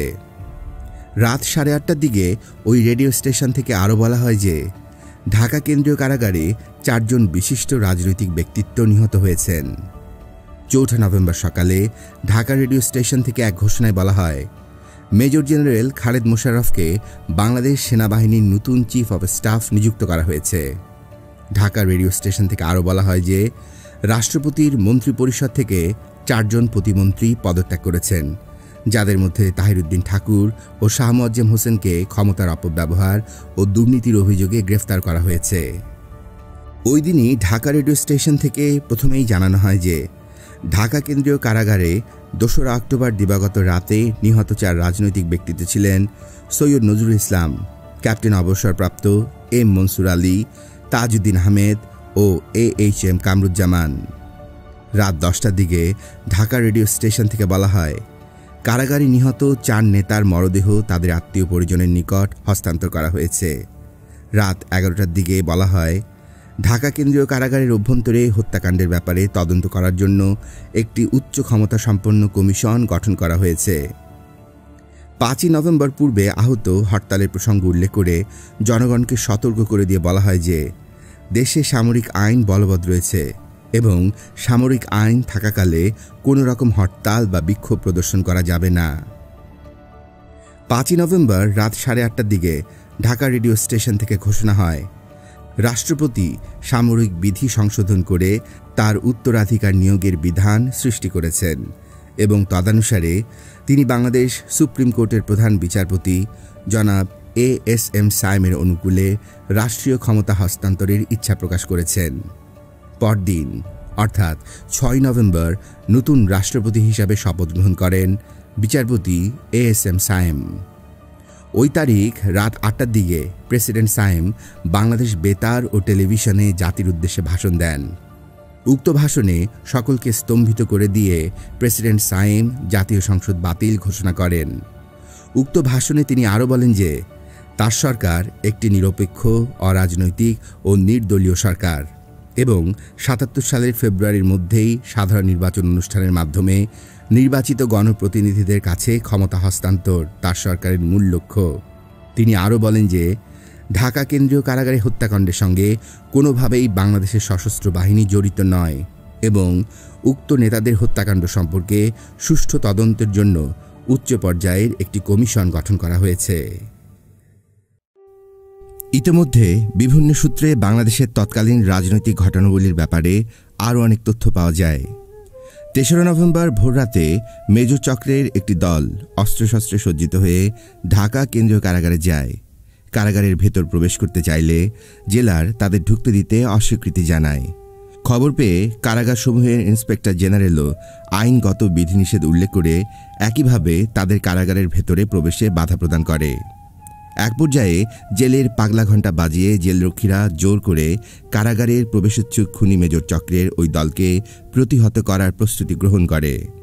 তখন খুনি মেজর চক্রের ওই দলটি জেলাকে জানায় যে স্বয়ং রাষ্ট্রপতির নির্দেশে তারা সেখানে এসেছে কতিপয় রাজবন্দীদের সঙ্গে কথাবার্তা আলাপ আলোচনা করার জন্যে। এই পর্যায়ে জেলার বঙ্গভবনে ফোন করেন রাষ্ট্রপতির সঙ্গে এ ব্যাপারে কথা বলার জন্যে। তখন খুনি খন্দকার মোস্তাক আহমেদ ফোনে জেলারকে বলেন, আমার নির্দেশেই তারা সেখানে গিয়েছে। তাদেরকে কারাগারের অভ্যন্তরে প্রবেশের অনুমতি দেয়া হয়েছে কি না সে সম্পর্কে জেলার জানতে চাইলে খুনি খন্দকার মোস্তাক আহমেদ বলেন, হ্যাঁ, আমি তাদের এ ব্যাপারে অনুমতি প্রদান করেছি বলেই তিনি টেলিফোন রিসিভারটি রেখে দেন। খন্দকার মোস্তাক আহমেদের ফোনের ওই কথাবার্তাগুলো খুনি মেজর চক্র টেপ করেছিল বলে জানা যায়। অতঃপর খুনি মেজর চক্রের ওই দলটিকে ঢাকা কেন্দ্রীয় কারাগারের অভ্যন্তরে প্রবেশ করতে দেয়া হয়। তখন তারা কারাগারের বিভিন্ন কক্ষ থেকে সৈয়দ নজরুল ইসলাম, ক্যাপ্টেন অবসরপ্রাপ্ত এম মনসুর আলী, তাজউদ্দিন আহমেদ ও AHM কামরুজ্জামানকে এনে একটি কক্ষে আবদ্ধ করে স্টেনগানের ব্রাশ ফায়ার এবং বেয়োনেটে খুঁচিয়ে খুঁচিয়ে নির্মমভাবে হত্যা করে। নিজেদের অস্তিত্ব রক্ষার তাগিদ এবং খুনি খন্দকার মোস্তাক আহমেদ ও মেজর চক্রকে উৎখাতের উদ্দেশ্যে 3 নভেম্বর ভোররাতে ব্রিগেডিয়ার খালেদ মোশাররফের নেতৃত্বে যে সামরিক অভ্যুত্থান সংগঠিত হয়েছিল তাতে বাংলাদেশ সেনাবাহিনীর ঢাকাস্থ পদাতিক ডিভিশন এবং বিমান বাহিনীর একটি দল অংশগ্রহণ করেছিল। অভ্যুত্থানকারীরা খুনি খন্দকার মোস্তাক আহমেদের অবস্থানস্থল বঙ্গভবন অবরোধ করে ফেলেন, ঢাকা রেডিও স্টেশন দখল করেন, সেনাবাহিনীর প্রধান মেজর জেনারেল জিয়াউর রহমানের বাসভবন অবরোধ করেন এবং খুনি মেজর চক্রকে নিঃশর্ত আত্মসমর্পণের নির্দেশ দেন। কিন্তু ট্যাঙ্ক বাহিনীর পাকিস্তানপন্থী সদস্যদের সমর্থনপুষ্ট খুনি মেজর চক্রটি আত্মসমর্পণে অস্বীকৃতি জানায়। এই পর্যায়ে একটি জিপে সাদা পতাকা উড়িয়ে সেখানে হাজির হন জেনারেল অবসরপ্রাপ্ত MAG ওসমানী। তিনি খালেদ মোশাররফ এবং খুনি খন্দকার মোস্তাক আহমেদ ও মেজর চক্রকে শান্তিপূর্ণভাবে আলাপ আলোচনার একটি পরস্পর গ্রহণযোগ্য সমাধান খুঁজে বের করার প্রস্তাব দেন। উভয় পক্ষই উক্ত প্রস্তাবে সম্মত হন। 3 নভেম্বর সারাদিন অতিবাহিত হয় উক্ত আলাপ আলোচনায়। অবশেষে নিরাপদে বাংলাদেশের বাইরে যাওয়ার সুবন্দোবস্ত করা হবে, এই শর্তে খুনি মেজর চক্রটি আত্মসমর্পণে সম্মত হয়। অতঃপর 3 নভেম্বর রাত 8টার দিকে খুনি মেজর চক্রটির লোকজনদের বাংলাদেশ বিমানের একটি বিমানে থাইল্যান্ডের রাজধানী ব্যাংককে পাঠিয়ে দেয়া হয়। সেখানে পৌঁছেই খুনি মেজর চক্রটির নেতা লেফটেন্যান্ট কর্নেল সৈয়দ ফারুক রহমান একটি সাংবাদিক সম্মেলনে বঙ্গবন্ধু ও তার পরিবারবর্গের সদস্যদেরকে হত্যার কথা স্বীকার করেন। খুনি লেফটেন্যান্ট কর্নেল ফারুকের সঙ্গে অন্যান্য যারা তখন ব্যাংককে পালিয়ে গিয়েছিলেন তারা ছিলেন lieutenant colonel Khandakar Abdur Rashid, major অবসরপ্রাপ্ত শরীফুল হক ডালিম, মেজর অবসরপ্রাপ্ত আজিজ পাশা, মেজর অবসরপ্রাপ্ত মহিউদ্দিন, মেজর অবসরপ্রাপ্ত শাহরিয়ার, মেজর অবসরপ্রাপ্ত বজলুল হুদা, মেজর অবসরপ্রাপ্ত রাশেদ চৌধুরী, মেজর অবসরপ্রাপ্ত নূর, মেজর অবসরপ্রাপ্ত শরফুল হোসেন, লেফটেন্যান্ট অবসরপ্রাপ্ত কিসমত হোসেন, লেফটেন্যান্ট খায়রুজ্জামান, লেফটেন্যান্ট অবসরপ্রাপ্ত আব্দুল মাজেদ, হাবিলদার অবসরপ্রাপ্ত মুসলিম উদ্দিন, নায়েক মারফত আলী এবং নায়েক অবসরপ্রাপ্ত মোহাম্মদ হাশেম। বিশেষ দ্রষ্টব্য, ৩রা ও ৭ই নভেম্বরকে নিয়ে লেফটেন্যান্ট কর্নেল অবসরপ্রাপ্ত এম.এ. হামিদের লেখা ৩টি সেনা অভ্যুত্থান ও কিছু না বলা কথা গ্রন্থটি সেই সব বই চ্যানেলে আপনারা শুনতে পারেন। বইটির অডিও বুক লিঙ্ক ডেসক্রিপশন বক্সে দেয়া আছে। পূর্ব ঘোষণা অনুযায়ী ৪ঠা নভেম্বর সকালে বঙ্গবন্ধু ও তার পরিবারবর্গের সদস্যদের নির্মম হত্যাকাণ্ডের প্রতিবাদস্বরূপ শোক মিছিলে অংশগ্রহণের জন্য বিপুল সংখ্যক ছাত্র, বাকশাল ও যুবলীগ নেতা ও কর্মী, শ্রমিক ও জনতা ঢাকা বিশ্ববিদ্যালয় এলাকায় সমবেত হয়। ঢাকা বিশ্ববিদ্যালয়ের বটতলা হতে নীরব শোক মিছিলটি ধানমন্ডির ৩২ নম্বর রোডস্থ বঙ্গবন্ধুর বাসায় যাওয়ার পথে নীলক্ষেত পুলিশ ব্যারাকের কাছে পৌঁছলে পুলিশ প্রথমে বাধা প্রদান করে। পরে অবশ্য পুলিশ মিছিলকারীদের পথ ছেড়ে দেয় এবং বঙ্গবন্ধুর বাসভবন পর্যন্ত মিছিলটিকে অনুসরণ করে। উক্ত মিছিলটি বঙ্গবন্ধুর বাসভবনে গিয়ে পৌঁছলে সেখানে এক অবর্ণনীয় শোকাবহ দৃশ্যের সৃষ্টি হয়। বাড়ির ফটক ছিল তালাবদ্ধ, সশস্ত্র পুলিশ ছিল প্রহরায়। মিছিলের কাউকেই বাড়ির চত্বরে প্রবেশ করতে দেয়া হয়নি। বাড়ির বাইরে দাঁড়িয়েই মিছিলকারীদের বঙ্গবন্ধুর বাসার অলিন্দে পুষ্পস্তবক অর্পণ করতে হয়। জনতার বিপুল অংশের মধ্যে তখন কান্নার রোল। সকলের দুচোখ মর্মবেদনার অশ্রুতে ভরে ওঠে। বেতার ও সংবাদপত্র নীরব থাকলেও সেদিন লোকমুখে সারা শহরে প্রচারিত হয়ে যায় যে খুনি মেজর চক্রের লোকজন ৩রা নভেম্বর রাতে দেশ থেকে পালিয়েছে। অতএব ছাত্র যুবক নেতারা এক বৈঠকে মিলিত হয়ে বঙ্গবন্ধু ও তার পরিবারবর্গের সদস্যদের এবং বাকশালের ৪ জাতীয় নেতার হত্যার প্রতিবাদে ৫ই নভেম্বর দুপুর ১২টা পর্যন্ত হরতাল পালন এবং ওই দিন দুপুর ১টায় বাইতুল মোকাররম মসজিদ প্রাঙ্গণে মরহুমের গায়বানা জানাজা অনুষ্ঠানের কর্মসূচি ঘোষণা করেন। আরও জানা যায় যে ৪ঠা নভেম্বর সন্ধ্যায় খুনি খন্দকার মোশতাক আহমেদের সুনিশ্চিত পতনের মুখে তার মন্ত্রিপরিষদের সকল সদস্য ও ভাইস প্রেসিডেন্ট মাহমুদুল্লাহ এক বৈঠকে মিলিত হয়ে পাইকারি পদত্যাগের সিদ্ধান্ত গ্রহণ করেন। অতঃপর তারা সকলে একত্রে বঙ্গভবন গমন করেন। খুনি খন্দকার মোশতাক আহমেদের সঙ্গে সেখানে তাদের বৈঠক চলাকালেই বঙ্গভবনে গিয়ে পৌঁছান তখন ব্রিগেডিয়ার খালেদ মোশাররফ এবং কর্নেল শাফাত জামিল। কর্নেল শাফাত জামিল খুনি খন্দকার মোশতাক আহমেদকে উদ্দেশ্য করে বলেন, জাতির জনককে, বাংলাদেশের প্রেসিডেন্টকে পৃথিবী থেকে সরিয়ে দিয়ে আপনি প্রেসিডেন্ট সেজে বসেছেন, আপনাকে পরিণাম ভোগ করতে হবে। তখন বঙ্গভবনে উপস্থিত জেনারেল এম.এ.জি. ওসমানী খন্দকার মোশতাক আহমেদের সমর্থনে কিছু বলতে চেষ্টা করেন। কর্নেল জামিল তাকে থামিয়ে দিয়ে বলেন, আপনি দয়া করে থামুন, আপনি সব সময়ই খুনিদের পক্ষ সমর্থন করেন। সে রাতে খুনি খন্দকার মোশতাক আহমেদের মন্ত্রীদের রাত ৩টা পর্যন্ত বঙ্গভবনে আটকে রাখা হয়। রাত ৩টার পর সবাই নিজ নিজ বাড়িতে চলে যাওয়ার অনুমতি পান, কিন্তু খন্দকার মোশতাক আহমেদ অঘোষিত বন্দী অবস্থায় বঙ্গভবনেই অবরুদ্ধ হয়ে থাকেন। ৩রা নভেম্বর ১৯৭৫ অভ্যুত্থানের পরে রক্তপাত পরিহার করার উদ্দেশ্যে আপোষ আলোচনার নামে কালক্ষেপণ করে খন্দকার মোশতাক আহমেদ চক্র এবং খালেদ মোশাররফের বিরোধী অন্যান্য শক্তি দেশের বিভিন্ন ক্যান্টনমেন্টে দ্রুত যোগাযোগ করে পাল্টা অভ্যুত্থানের চেষ্টা করতে থাকে। জানা যায় যে জনৈক বাচ্চু করিম পাকিস্তান প্রত্যাগত পাকিস্তানপন্থী সিপাহীদের জেনারেল অবসরপ্রাপ্ত এম.এ.জি. ওসমানী সেনাবাহিনীতে কর্মরত প্রাক্তন মুক্তিবাহিনীর সদস্যদের এবং কর্নেল অবসরপ্রাপ্ত তাহের সেনাবাহিনীতে জাসদপন্থী সিপাহীদের এ জাতীয় অভ্যুত্থানের ব্যাপারে সংঘবদ্ধ করার চেষ্টা করতে থাকেন। এই সময় মার্কিন, চীন, পাকিস্তানপন্থী শক্তিগুলো সর্বাত্মক অপপ্রচার তৎপরতায় লিপ্ত হয়। জাতীয় সমাজতান্ত্রিক দল জাসদও এই প্রচার অভিযানে সামিল হয়। ঢাকা এবং দেশের অন্যান্য শহর ও বন্দরে তারা একটার পর একটা প্রচারপত্র বিলি করে প্রচার করতে থাকে যে ভারতের প্ররোচনা ও অর্থেই খালেদ মোশাররফ সামরিক অভ্যুত্থান করছেন। এমনও প্রচার করা হয় যে ঢাকা কেন্দ্রীয় কারাগার থেকে বাকশাল নেতারা ভারতীয় দূতাবাসের সঙ্গে যোগাযোগ করে এই অভ্যুত্থানের ব্যবস্থা করেছিলেন। ঢাকা থেকে প্রেরিত খবরের বরাত দিয়ে মার্কিন ও ব্রিটিশ পত্রপত্রিকা প্রচার করতে থাকে যে নিহত হওয়ার পূর্বে জেলখানায় আটক নেতারা খালেদ মোশাররফের নেতৃত্বে অভ্যুত্থান ঘটানোর পাশাপাশি ভারতীয় সেনাবাহিনীকে ডেকে এনে ক্ষমতা দখলের চেষ্টা করেছিলেন।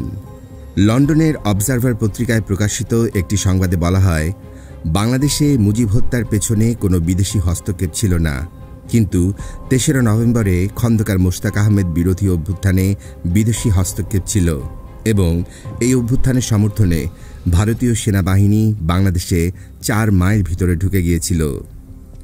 বিভিন্ন বিদেশি পত্রপত্রিকায় প্রকাশিত এই সব খবরাখবর বিবিসি এবং ভয়েস অফ আমেরিকার মাধ্যমে বাংলাদেশের মানুষের কাছে পৌঁছে দেয়া হয়। দেশি বিদেশি সুপরিকল্পিত এই সমস্ত প্রচারাভিযানের মোকাবেলায় রাজনৈতিক লক্ষ্য ও সম্পর্কহীন খালেদ মোশাররফ এবং তার সমর্থকদের কার্যকরী কোনো প্রচার তৎপরতা ছিল না। ফলে জনগণ এবং সেনাবাহিনীর সদস্যদের মধ্যে একতরফা প্রচারণায় স্বভাবতই সৃষ্টি হয় মারাত্মক বিভ্রান্তি।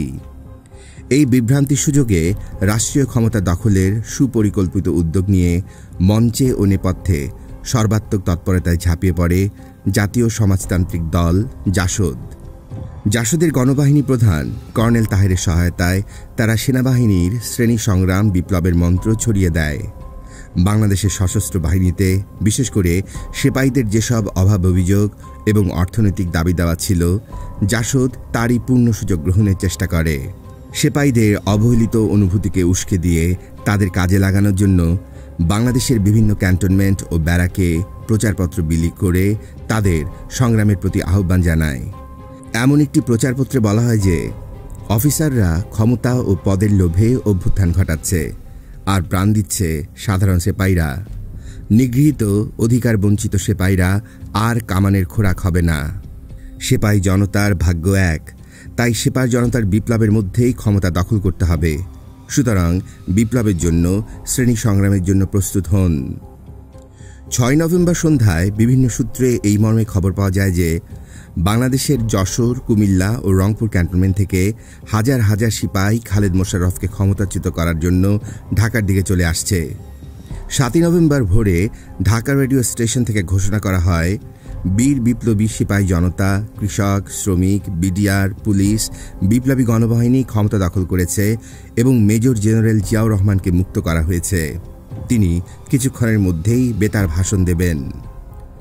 অতঃপর সকাল ৮টার দিকে তৎকালীন মেজর জেনারেল জিয়াউর রহমান জাতির উদ্দেশ্যে বেতারে ভাষণ দেন। তার ভাষণের পর ঢাকা বেতার কেন্দ্র থেকে ঘোষণা করা হয় যে প্রেসিডেন্ট সায়েমের নিকট দেশের প্রধান সামরিক আইন প্রশাসকের দায়িত্ব অর্পণ করা হয়েছে এবং মেজর জেনারেল জিয়াউর রহমান বাংলাদেশ সেনাবাহিনী প্রধানের দায়িত্ব গ্রহণ করেছেন। এদিন সন্ধ্যায় প্রথমে খন্দকার মোশতাক আহমেদ এবং পরে প্রেসিডেন্ট এএসএম সায়েম বাংলাদেশ বেতারে ভাষণ দেন। ওই দিন রাতে বিভিন্ন সূত্রে ৬ নভেম্বর বাংলাদেশে সংগঠিত সিপাহী বিপ্লব সম্বন্ধে নিম্নরূপ তথ্য পাওয়া যায়। ৬ নভেম্বরের মধ্যরাত্রির পরে বাংলাদেশ সেনাবাহিনীর সিপাহীরা অফিসারদের নিয়ন্ত্রণের বাইরে চলে যান এবং পরিস্থিতির নিয়ন্ত্রণভার নিজেদের হাতে তুলে নেন। ঢাকা ক্যান্টনমেন্টের সিপাহীদের সঙ্গে যোগদান করেন বাংলাদেশের অন্যান্য ক্যান্টনমেন্ট থেকে আগত সিপাহীরা। এমনকি খালেদ মোশাররফের সমর্থনে ব্রিগেডিয়ার নাজমুল হুদার নেতৃত্বে রংপুর ক্যান্টনমেন্টের যেসব সিপাহী ঢাকা এসেছিলেন তারাও খালেদ মোশাররফ বিরোধী সিপাহীদের সঙ্গে যোগদান করেন। ১৫ আগস্ট ১৯৭৫ থেকে ঢাকার বিভিন্ন গুরুত্বপূর্ণ স্থানে মোতায়েনকৃত ট্যাঙ্কগুলো ৩রা নভেম্বরের পরে স্বল্পকালের জন্য ক্যান্টনমেন্টে ফিরে গেলেও ৬ নভেম্বর রাতে সেগুলো আবার রাজপথে নেমে আসে। ৬ নভেম্বর মধ্যরাত্রির পর ঢাকা নগরীর বিভিন্ন এলাকা থেকে গোলাগুলির আওয়াজ শোনা যায়। এ সময় খালেদ মোশাররফ বঙ্গভবনে ছিলেন। অবস্থা বেগতিক দেখে খালেদ মোশাররফ ব্রিগেডিয়ার নাজমুল হুদা ও কর্নেল হায়দারকে সঙ্গে নিয়ে শেরে বাংলা নগরে অবস্থানরত রংপুর ক্যান্টনমেন্ট থেকে আগত সেরা ইউনিটের দিকে চলে যান। এর কিছুক্ষণ পর বিদ্রোহী সিপাহীদের গুলিতে খালেদ মোশাররফ, ব্রিগেডিয়ার নাজমুল হুদা এবং কর্নেল হায়দার নিহত হন। প্রায় একই সময়ে বঙ্গভবনে কর্নেল সাফায়েত জামিল গুলিবিদ্ধ অবস্থায় গ্রেফতার হন এবং ব্রিগেডিয়ার নুরুজ্জামান ঢাকার বাইরে চলে গিয়ে আত্মরক্ষা করতে সমর্থন হন। সেদিন মধ্যরাত্রির পর ভারী ও হালকা সকল ধরনের আগ্নেয়াস্ত্রের অবিরাম গোলাগুলি বর্ষণ করতে করতে সিপাহীরা দলে দলে রাজপথে নেমে আসেন। বিনা বাধায় তারা ঢাকা বেতার কেন্দ্র দখল করে নেন এবং জাসদের বিপ্লবী গণবাহিনী প্রধান কর্নেল তাহের সাময়িকভাবে উক্ত বেতার ভবনের কর্তৃত্বভার গ্রহণ করেন। সে রাতে রাজধানীর প্রধান প্রধান সড়ক ও গুরুত্বপূর্ণ স্থানে যখন গোলাগুলি চলছিল, শহরের বিভিন্ন প্রান্তে নিরাপদ জায়গায় সমবেত পাকিস্তানপন্থী উল্লসিত জনতা তখন সমানে স্লোগান দিয়ে যাচ্ছিল। ট্রাকে ট্রাকে সউল্লাসে ভ্রমণরত সশস্ত্র সিপাহীরাও বিভিন্ন রাজনৈতিক স্লোগান দেন। এইসব স্লোগানের মধ্যে ছিল নারায়ে তাকবীর, আল্লাহু আকবার, সিপাহী জনতা এক হও, স্বৈরতন্ত্রের পতন হয়েছে, গণরাজ কায়েম হয়েছে, বিপ্লবী গণবাহিনী জিন্দাবাদ, কমরেড সিরাজ ভাই লও সালাম ইত্যাদি। আরও খবর পাওয়া যায় যে ৭ই নভেম্বরের সিপাহী বিপ্লবের নামে পাকিস্তানপন্থী সিপাহী এবং সেনাবাহিনীতে জাসদের গণবাহিনীর সদস্যরা গোলাগুলি করে হত্যা করে ৭১-এর মুক্তিযুদ্ধে অংশগ্রহণকারী সেনাবাহিনীর অনেক মুক্তিযোদ্ধা অফিসারদের। ৭ই নভেম্বরের ক্ষমতার পট পরিবর্তনকে পরাধীনতার পরিসমাপ্তি হিসেবে অভিহিত করে এনায়েতুল্লাহ খান সম্পাদিত সরকারি পত্রিকা বাংলাদেশ টাইমস ঘোষণা করে Bangladesh wins freedom. ৮ই November president ও প্রধান সামরিক আইন প্রশাসক এএসএম সায়েম একটি আদেশে বাংলাদেশ সশস্ত্র বাহিনীর ৩ জন স্টাফ প্রধানকে উপসামরিক আইন প্রশাসক নিয়োগ করেন। ১০ই নভেম্বর উপসামরিক প্রশাসকদের মধ্যে সরকারের বিভিন্ন দায়িত্ব বন্টন করা হয়। ১১ই November major general Ziaur Rahman radio টেলিভিশনে জাতির উদ্দেশ্যে ভাষণ দেন। ১৩ই নভেম্বর বাংলাদেশ নৌবাহিনীর প্রধান রেডিও ও টেলিভিশনে জাতির উদ্দেশ্যে ভাষণ দেন। ১৫ই নভেম্বর ফখরুদ্দিন আহমেদকে পররাষ্ট্র সচিবের দায়িত্ব থেকে অব্যাহতি দিয়ে বিশেষ দায়িত্ব প্রদান করে বাংলাদেশের একটি বৈদেশিক মিশনে পদস্থ করা হয় এবং তার স্থলে পাকিস্তানপন্থী তোবারক হোসেনকে নিয়োগ করা হয়। ২০ নভেম্বর ভারতে বিশেষ উচ্চ প্রশিক্ষণ শেষে তৎকালীন মেজর জেনারেল এইচ.এম. এরশাদ স্বদেশে প্রত্যাবর্তন করলে তাকে বাংলাদেশ সেনাবাহিনীর ডেপুটি চিফ অব স্টাফের দায়িত্ব প্রদান করা হয়। ২৫ নভেম্বর রাষ্ট্রবিরোধী কার্যকলাপের অভিযোগে জাসদের মেজর অবসরপ্রাপ্ত জলিল, আসম আব্দুর রব ও গণবাহিনী প্রধান কর্নেল তারেক সহ ১৯ ব্যক্তিকে গ্রেফতার করা হয়। ২৬ নভেম্বর প্রেসিডেন্ট ও প্রধান সামরিক আইন প্রশাসক এএসএম সায়েম তার উপদেষ্টা পরিষদ গঠন করে তাদের মধ্যে সরকারি দফতর বন্টন করে দেন। ওই দিন সকালে তৎকালীন ঢাকাস্থ ভারতীয় হাই কমিশনার শ্রী সমর সেনকে সশস্ত্র হামলায় অপহরণ করার চেষ্টা করা হয়। উক্ত ঘটনায় শ্রী সমর সেন গুলিবিদ্ধ হন এবং ভারতীয় হাই কমিশনের সম্মুখে জাসদের ৪ জন কর্মী নিহত হন এবং ২ জন আহত অবস্থায় গ্রেফতার হন। ২৮ November major general Ziaur Rahman Bangladesh সেনাবাহিনীর ৯ম ডিভিশনের পতাকা উত্তোলন করেন। ৫ ডিসেম্বর বিচারপতি আবু সাত্তারের নেতৃত্বে একটি প্রতিনিধি দল নয়াদিল্লি সফর করেন। একই দিনে প্রেসিডেন্ট ও প্রধান সামরিক আইন প্রশাসক বাংলাদেশের ৭ জন আঞ্চলিক সামরিক আইন প্রশাসক নিয়োগ করেন। ৬ ডিসেম্বর বাংলাদেশ প্রতিনিধি দলের নেতা বিচারপতি আব্দুস সাত্তার নয়াদিল্লিতে ভারতীয় প্রধানমন্ত্রী শ্রীমতী ইন্দিরা গান্ধীর সঙ্গে সাক্ষাৎ করেন। ৭ ডিসেম্বর বাংলাদেশ সরকার বেসরকারি খাতে পুঁজি বিনিয়োগ ৩ কোটি টাকা হতে ১০ কোটি টাকায় উন্নীত করার সিদ্ধান্ত গ্রহণ করে। ১০ ডিসেম্বর পাকিস্তান সরকার জনাব এম খুরশিদকে বাংলাদেশে পাকিস্তানের প্রথম রাষ্ট্রদূত হিসাবে নিয়োগ করে। ১১ ডিসেম্বর বাংলাদেশ সরকার হোসেন শহীদ সোহরাওয়ার্দীর একজন ভক্ত ও বড় অনুসারী আলহাজ জহিরুদ্দিনকে পাকিস্তানেও বাংলাদেশের প্রথম রাষ্ট্রদূত নিয়োগ করে। ডিসেম্বরের মাঝামাঝি হাসিনাদের ফুফাতো ভাই শেখ ফজলুল করিম সেলিম ও শেখ ফজলুর রহমান মারুফ প্রথমে দিল্লিতে আসে। তাদের আমাদের বাসায় আনার জন্য আমি নয়াদিল্লি রেলওয়ে স্টেশনে যাই। তখন তারা ছিলেন সম্পূর্ণ নিঃস্ব ও মানসিকভাবে বিপর্যস্ত। শেখ সেলিম প্রায় মাস দেড়েক আমাদের সঙ্গে থেকে পুনরায় কলকাতায় চলে যান। পক্ষান্তরে শেখ মারুফ অসুস্থতার কারণে আমাদের সঙ্গে আরও 2 মাসেরও অধিক কাল থাকেন। শেখ মারুফ বিশেষত শেখ সেলিমের কাছ থেকে জানতে পাই 15ই আগস্টে সংঘটিত ঘটনাবলীর অনেক পুঙ্খানুপুঙ্খ তথ্য। রাষ্ট্রপতি বঙ্গবন্ধুর পূর্বানুমোদিত কর্মসূচি অনুসারে 14ই আগস্ট 1975 রাতে ঢাকা ক্যান্টনমেন্টে আর্মড কোরের 400 জন সৈন্যের একটি দল সামরিক মহড়া কাম প্রশিক্ষণের জন্য জয়দেবপুরের দিকে গিয়েছিল। এই দলের নেতৃত্বে ছিল lieutenant colonel Faruk, lieutenant colonel Rashid ও 8 জন মেজরও এই দলটির অন্তর্ভুক্ত ছিল। তাদেরকে প্রদান করা হয়েছিল সীমিত অস্ত্রশস্ত্র ও গোলাবারুদ, সঙ্গে 3টি ট্যাঙ্ক নেয়ারও অনুমতি প্রদান করা হয়েছিল। কিন্তু ওই ট্যাঙ্কগুলোয় কোনো গোলাবারুদ দেওয়ার অনুমতি দেওয়া হয়নি। জয়দেবপুরে মহড়া ও প্রশিক্ষণ শেষে এই দলটি তৎকালীন কুর্মিটোলা বিমানবন্দরে এসে সমবেত হয় রাত 3:30টার দিকে। তখন লেফটেন্যান্ট কর্নেল ফারুক সমবেত সৈনিকদের উদ্দেশ্যে একটি ভাষণ দেন। উক্ত ভাষণে লেফটেন্যান্ট কর্নেল ফারুক বঙ্গবন্ধু সরকারের তীব্র সমালোচনা করে উপস্থিত সৈনিকদের ওই রাতেই বঙ্গবন্ধুকে ক্ষমতাচ্যুত করতে সম্মত করায়। কিন্তু তখন সৈনিকদের বলা হয়নি যে বঙ্গবন্ধু বা তার পরিবারবর্গের কোনো সদস্য বা আত্মীয় স্বজনকে হত্যা করা হবে। ওই সময় মেজর অবসরপ্রাপ্ত শরীফুল হক ডালিম সামরিক পোশাকে সজ্জিত অবস্থায় সেখানে উপস্থিত হয় এবং তাদের দলে যোগদান করে। উল্লেখ্য যে মেজর অবসরপ্রাপ্ত ডালিম বঙ্গবন্ধু পরিবারের কতিপয় সদস্যের সঙ্গে ঘনিষ্ঠভাবে মেলামেশা করত।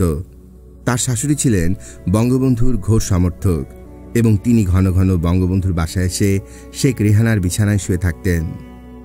মেজর ডালিমের স্ত্রী নিম্নি ছিল রেহানার স্কুলের সহপাঠিনী। তার মা বেঁচে ছিলেন না এই দুঃখ প্রকাশ করে মেজর ডালিম আমার শাশুড়িকে মা বলে সম্বোধন করার অনুমতি নিয়েছিল এবং বঙ্গবন্ধুর বাসায় এলে সে তাকে মা বলেই সম্বোধন করতেন। কিন্তু ইতিপূর্বে সশস্ত্র বাহিনীর নিয়ম শৃঙ্খলা ভঙ্গ ও অন্যান্য অপরাধে দোষী প্রমাণিত হওয়ায় মেজর ডালিমকে সেনাবাহিনী থেকে অবসর প্রদান করা হয়েছিল। সে রাতে আর্মড কোরের ওই ক্ষুদ্র দলটিকে 5টি উপদলে বিভক্ত করা হয়। 20-25 জনের একটি গ্রুপকে একজন মেজরের নেতৃত্বে পাঠানো হয় বঙ্গবন্ধুর ছোট বোন জামাই মন্ত্রিপরিষদের সদস্য আব্দুর রব সেরনিয়াবাদের মিন্টু রোডের বাসায়। 15-20 জনের অপর একটি গ্রুপকে অপর এক মেজরের নেতৃত্বে পাঠানো হয় শেখ ফজলুল হক মনির ধানমন্ডির 13/1 পুরাতন রোডের বাসায়। 30-40 জনের তৃতীয় গ্রুপটি মেজর ডালিমের নেতৃত্বে প্রেরণ করা হয় শাহবাগের বেতার ভবনে। একটি ট্যাঙ্ক চালিয়ে কর্নেল ফারুক নিজে প্রায় 100 জন সৈন্যকে নিয়ে তেজগাঁও বিমানবন্দর ও কুর্মিটোলা বিমানবন্দর এলাকার বিভিন্ন কৌশলগত স্থানে অবস্থান নির্ধারণে ব্যাপৃত হন। অবশিষ্ট 100 থেকে 125 জনের পঞ্চম গ্রুপটিকে 2 জন মেজরের নেতৃত্বে পাঠানো হয় বঙ্গবন্ধুর বাসা ঘেরাও করার জন্যে। 15-20 জনের একটি বিশেষ টাস্কফোর্সকে হাবিলদার মুসলিম উদ্দিনের নেতৃত্বে আব্দুর রব সেরনিয়াবাদ, শেখ ফজলুল হক মনি ও বঙ্গবন্ধুর বাসায় বিশেষ কাজের জন্য গোপনে ব্রিফ করে পাঠানো হয়। 15 আগস্ট ভোররাতে 4টার মধ্যেই উপরিল্লিখিত গ্রুপ 3টি যথাক্রমে আব্দুর রব সেরনিয়াবাদ, শেখ ফজলুল হক মনি ও বঙ্গবন্ধুর বাসা ঘেরাও করে সেখানের বিভিন্ন কৌশলগত জায়গায় অবস্থান নেয়। ভোর 5টার দিকে আব্দুর রব সেরনিয়াবাদের বাসায় চারিদিক থেকে গুলিবর্ষণ করা হয়। অতঃপর একজন মেজর, একজন নায়েক ও কিছু সংখ্যক সৈন্যসহ উক্ত বাসার ভিতরে প্রবেশ করে আব্দুর রব সেরনিয়াবাদ ও তার পরিবারবর্গের সদস্যদের উক্ত বাসার নিচতলার ড্রয়িং রুমে জড়ো করা হয়। উল্লেখ্য, আব্দুর রব সেরনিয়াবাদের জ্যেষ্ঠ পুত্র আব্দুল হাসনাত আবদুল্লাহ তখন উপরতলার একটি স্টোর রুমে লুকিয়েছিল। খুনি মেজর চক্রের লোকেরা তাকেও ধরার জন্য ওই বাড়ির সমস্ত কক্ষ তন্ন তন্ন করে খুঁজেছিল। এর অল্প কিছুক্ষণের মধ্যে একজন কর্মকর্তার নেতৃত্বে 2 জন সৈন্য স্টেনগান হাতে টলতে টলতে উক্ত ড্রয়িং রুমের দরজার কাছে এসেই সেখানে জড়কৃত সবার উপর ব্রাশ ফায়ার করে চলে যায়। আব্দুর রব সেরনিয়াবাদের পরিবার বেঁচে যাওয়া সদস্যরা জানায় যে ওই সময় উক্ত 2 জন সৈন্যকে নেশাগ্রস্ত দেখাচ্ছিল। প্রায় একই সময় 2 জন সৈন্য শেখ ফজলুল হক মনির বাসার ওপরতলায় উঠে শেখ মনি ও ও তার পাশে দাঁড়ানো তার অন্তঃসত্ত্বা স্ত্রীকে স্টেনগানে পরপর দুবার ব্রাশ ফায়ার করে। 15 আগস্ট ভোর 5:30টার দিকে বঙ্গবন্ধুর বাসা চতুর্দিক থেকে গোলাগুলিতে আক্রমণ করা হয়। প্রায় মিনিট 20 গোলাগুলির পর 2 মেজর কিছু সশস্ত্র সৈন্যসহ বঙ্গবন্ধুর বাসার ভেতর প্রবেশ করে। তখন সেখানে কর্তব্যরত একজন কর্মকর্তা ও 2 পুলিশ সদস্য তাদের বাধা দিলে তারা ওই 3 ব্যক্তিকে গুলিতে মারাত্মকভাবে আহত করে।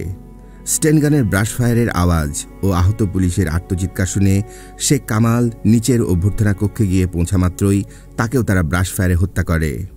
অতঃপর ওই 2 মেজর কয়েকজন সশস্ত্র সৈন্যকে সঙ্গে নিয়ে বঙ্গবন্ধুর বাসার দোতলায় ওঠে। প্রথমে তারা বঙ্গবন্ধুকে পদত্যাগ করার প্রস্তাব করে। এর জবাবে বঙ্গবন্ধু বলেন, যে দেশের সেনাবাহিনীর সদস্যরা দেশের ও সেনাবাহিনীর আইন শৃঙ্খলা ও সংবিধান লঙ্ঘন করে নির্বাচিত রাষ্ট্রপতির বাসায় গোলাগুলি আক্রমণ করতে পারে, আমি তাদের রাষ্ট্রপতি থাকতে চাই না। অতএব তোমাদের মতো অধস্থন কর্মকর্তাদের নিকট আমি পদত্যাগ পেশ করতে পারি না। অতএব সেনাবাহিনীর চিফ ও ডেপুটি চিফদের এখানে নিয়ে এলে আমি তাদের নিকট আমার ইস্তফা প্রদান করব। এরপর ওই 2 মেজর বঙ্গবন্ধুকে বলেন সেক্ষেত্রে তাকে ঢাকা বেতার কেন্দ্রে গিয়ে বেতারে তার পদত্যাগ ঘোষণা করতে হবে। একটু ইতস্তত করে তখন বঙ্গবন্ধু তাদেরকে বলেন যে তিনি বেতার কেন্দ্রে যেতে সম্মত রয়েছেন, কিন্তু শেখ কামালকে তার সঙ্গে যেতে হবে। অতঃপর এই 2 মেজর বঙ্গবন্ধুকে ঘেরাও করে উপরতলার প্রধান প্রবেশ দরজার নিকট নিয়ে আসে। ওই সময় হাবিলদার মোসলেম উদ্দিন অপর 2 বাসার হত্যাযজ্ঞ শেষ করে বঙ্গবন্ধুর বাসায় ঢুকে সিঁড়ির গোড়ায় গিয়ে পৌঁছায়। বঙ্গবন্ধু যখন সিঁড়ি বেয়ে নিচে নামতে উদ্যত হয়েছিলেন, ঠিক সেই মুহূর্তে হাবিলদার মোসলেম উদ্দিন তাকে তাক করে ব্রাশ ফায়ার করে। বুলেটে ক্ষতবিক্ষত বঙ্গবন্ধুর দেহ তৎক্ষণাৎ সিঁড়ির উপর লুটিয়ে পড়ে। অতঃপর 2 মেজর ও হাবিলদার মোসলেম উদ্দিন আমার শাশুড়ি সহ বঙ্গবন্ধু পরিবারের অন্যান্য সদস্যদের এক এক করে ঠান্ডা মাথায় গুলি করে হত্যা করে। এরই এক ফাঁকে রাসেল দৌড়ে নিচে সারিবদ্ধভাবে দাঁড়ানো বাড়ির কাজের লোকদের নিকট আশ্রয় নেয়। তাকে দীর্ঘকাল যাবৎ দেখাশোনার ছেলে আব্দুর রহমান রমা তখন রাসেলের হাত ধরে রেখেছিল। একটু পরেই একজন সৈন্য রাসেলকে বাড়ির বাইরে পাঠানোর জন্য রমার কাছ থেকে তাকে নিয়ে নেয়। রাসেল তখন ডুকরে কাঁদতে কাঁদতে বলছিল, আল্লাহর দোহাই, আমাকে জানে মেরে ফেলবেন না। বড় হয়ে আমি আপনাদের বাসার কাজের ছেলে হয়ে থাকব। আমার হাসু আপা দুলাভাইয়ের সঙ্গে জার্মানিতে আছেন। আমি আপনাদের পায়ে পড়ি, দয়া করে আপনারা আমাকে জার্মানিতে হাসু আপা দুলাভাইয়ের কাছে পাঠিয়ে দিন। তখন উক্ত সৈন্যটি রাসেলকে বাড়ির গেটস্থ সেন্ট্রি বক্সে লুকিয়ে রাখে। এর প্রায় আধা ঘন্টা পর একজন মেজর সেখানে রাসেলকে দেখতে পেয়ে তাকে দোতলায় নিয়ে গিয়ে অত্যন্ত ঠান্ডা মাথায় হত্যা করে।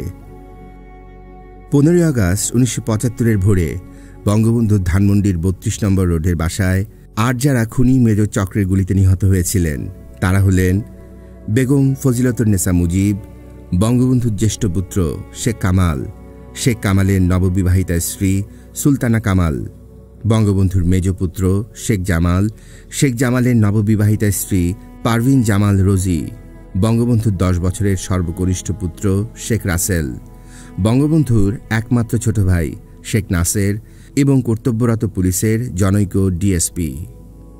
বঙ্গবন্ধুর বাসায় সৈনিকদের গুলিতে গুলিবিদ্ধ হয় কাজের ছেলে আব্দুল। বঙ্গবন্ধুর বাসায় সশস্ত্র হামলার খবর শুনে রাষ্ট্রপতির মিলিটারি সেক্রেটারি কর্নেল জামিল নিজে গাড়ি চালিয়ে ধানমন্ডি 32 নম্বর সড়কের দিকে আসছিলেন। পথে সোবানবাগ কলোনির মসজিদের নিকট খুনি মেজর চক্রের লোকেরা তাকে বাধা দেয়। নিজের পরিচয় দিয়ে তিনি বঙ্গবন্ধুর বাসায় পুনরায় যাত্রা করতে উদ্যত হলে সেখানে উপস্থিত এক মেজর স্টেনগানে ব্রাশ ফায়ারে তাকে হত্যা করে। মিন্টু রোডের সরকারি বাসায় যারা নিহত হয়েছিলেন তারা হলেন বঙ্গবন্ধুর ছোট বোনজামাই ও মন্ত্রী পরিষদের সদস্য আব্দুর রব সেরনিয়াবাদ, আব্দুর রব সেরনিয়াবাদের 14 বছর বয়স্কা কন্যা মিস বেবি, তার 12 বছর বয়স্ক পুত্র আরিফ এবং তার জ্যেষ্ঠ পুত্র আব্দুল হাসনাত আবদুল্লাহর 4 বছর বয়স্ক পুত্র বাবু, আব্দুর রব সেরনিয়াবাদের একজন মধ্যবয়সী ভাতিজা, তার একজন কিশোর ভাগিনা নান্টু, তার বাসায় আগত 3 জন অতিথি এবং তার বাসায় কর্মরত 4 জন কাজের লোক। আব্দুর রব সেরনিয়াবাদ সাহেবের বাসায় আরও 5 জন গুলিবিদ্ধ হয়। এরা হল 20 বছর বয়সী যুবতী কন্যা হালিমুন্নেসা বিউটি, 10 বছর বয়সী কন্যা কামরুন্নেসা রিনা, 14 বছর বয়স্ক ছেলে আবুল খায়ের আবদুল্লাহ খোকন ও বঙ্গবন্ধুর ছোট বোন বেগম আমিনা সেরনিয়াবাদ এবং তার বড় ছেলে আবুল হাসাত আবদুল্লাহর পত্নী শাহানারা বেগম। মিসেস হামিদুন্নেসা বিউটির তলপেটে স্টেনগানের ব্রাশ ফায়ারে ঝাঁঝরা করা হয়। তাদের বাঁচার কোনো কথা ছিল না। 7-8 বছর ধরে তাদের দীর্ঘ চিকিৎসা করাতে হয়। 5 বার অস্ত্রোপচার করার পরও সে স্বাভাবিকভাবে চলাফেরা করতে পারত না। এই আধাপঙ্গুত্ব অবস্থায় সারাটা জীবন কাটাতে হবে এমন একটি তরুণীকে। শেখ ফজলুল হক মনি গুলিবিদ্ধ হওয়ার সঙ্গে সঙ্গেই ইন্তেকাল করেন। গুলিতে মারাত্মকভাবে আহত হয় তার সন্তান সম্ভবা স্ত্রী শামসুন্নেসা আরজু। শেখ মনির ছোট ভাই শেখ ফজলুল করিম সেলিম ঢাকা মেডিকেল কলেজ হাসপাতালে নিয়ে গিয়েছিলেন তাকে, কিন্তু সেখানে পৌঁছানোর কিছুক্ষণ পরই আরজু শেষ নিঃশ্বাস ত্যাগ করে। উল্লেখ্য, আর্মির যে দলটি বঙ্গবন্ধুর বাসে আক্রমণ চালিয়েছিল তার একটি অংশ ধানমন্ডির 32 নম্বর রোডের 3 নম্বর বাড়ির আমাদের ফ্ল্যাটের দিকে গোলাগুলি করে। প্রাণরক্ষায় উক্ত বাড়ির মালিক আইনুল হক সাহেব ও তার পরিবারবর্গ ও অন্যান্য লোকেরা বাথরুম ও চৌকির নিচে আশ্রয় গ্রহণ করেন।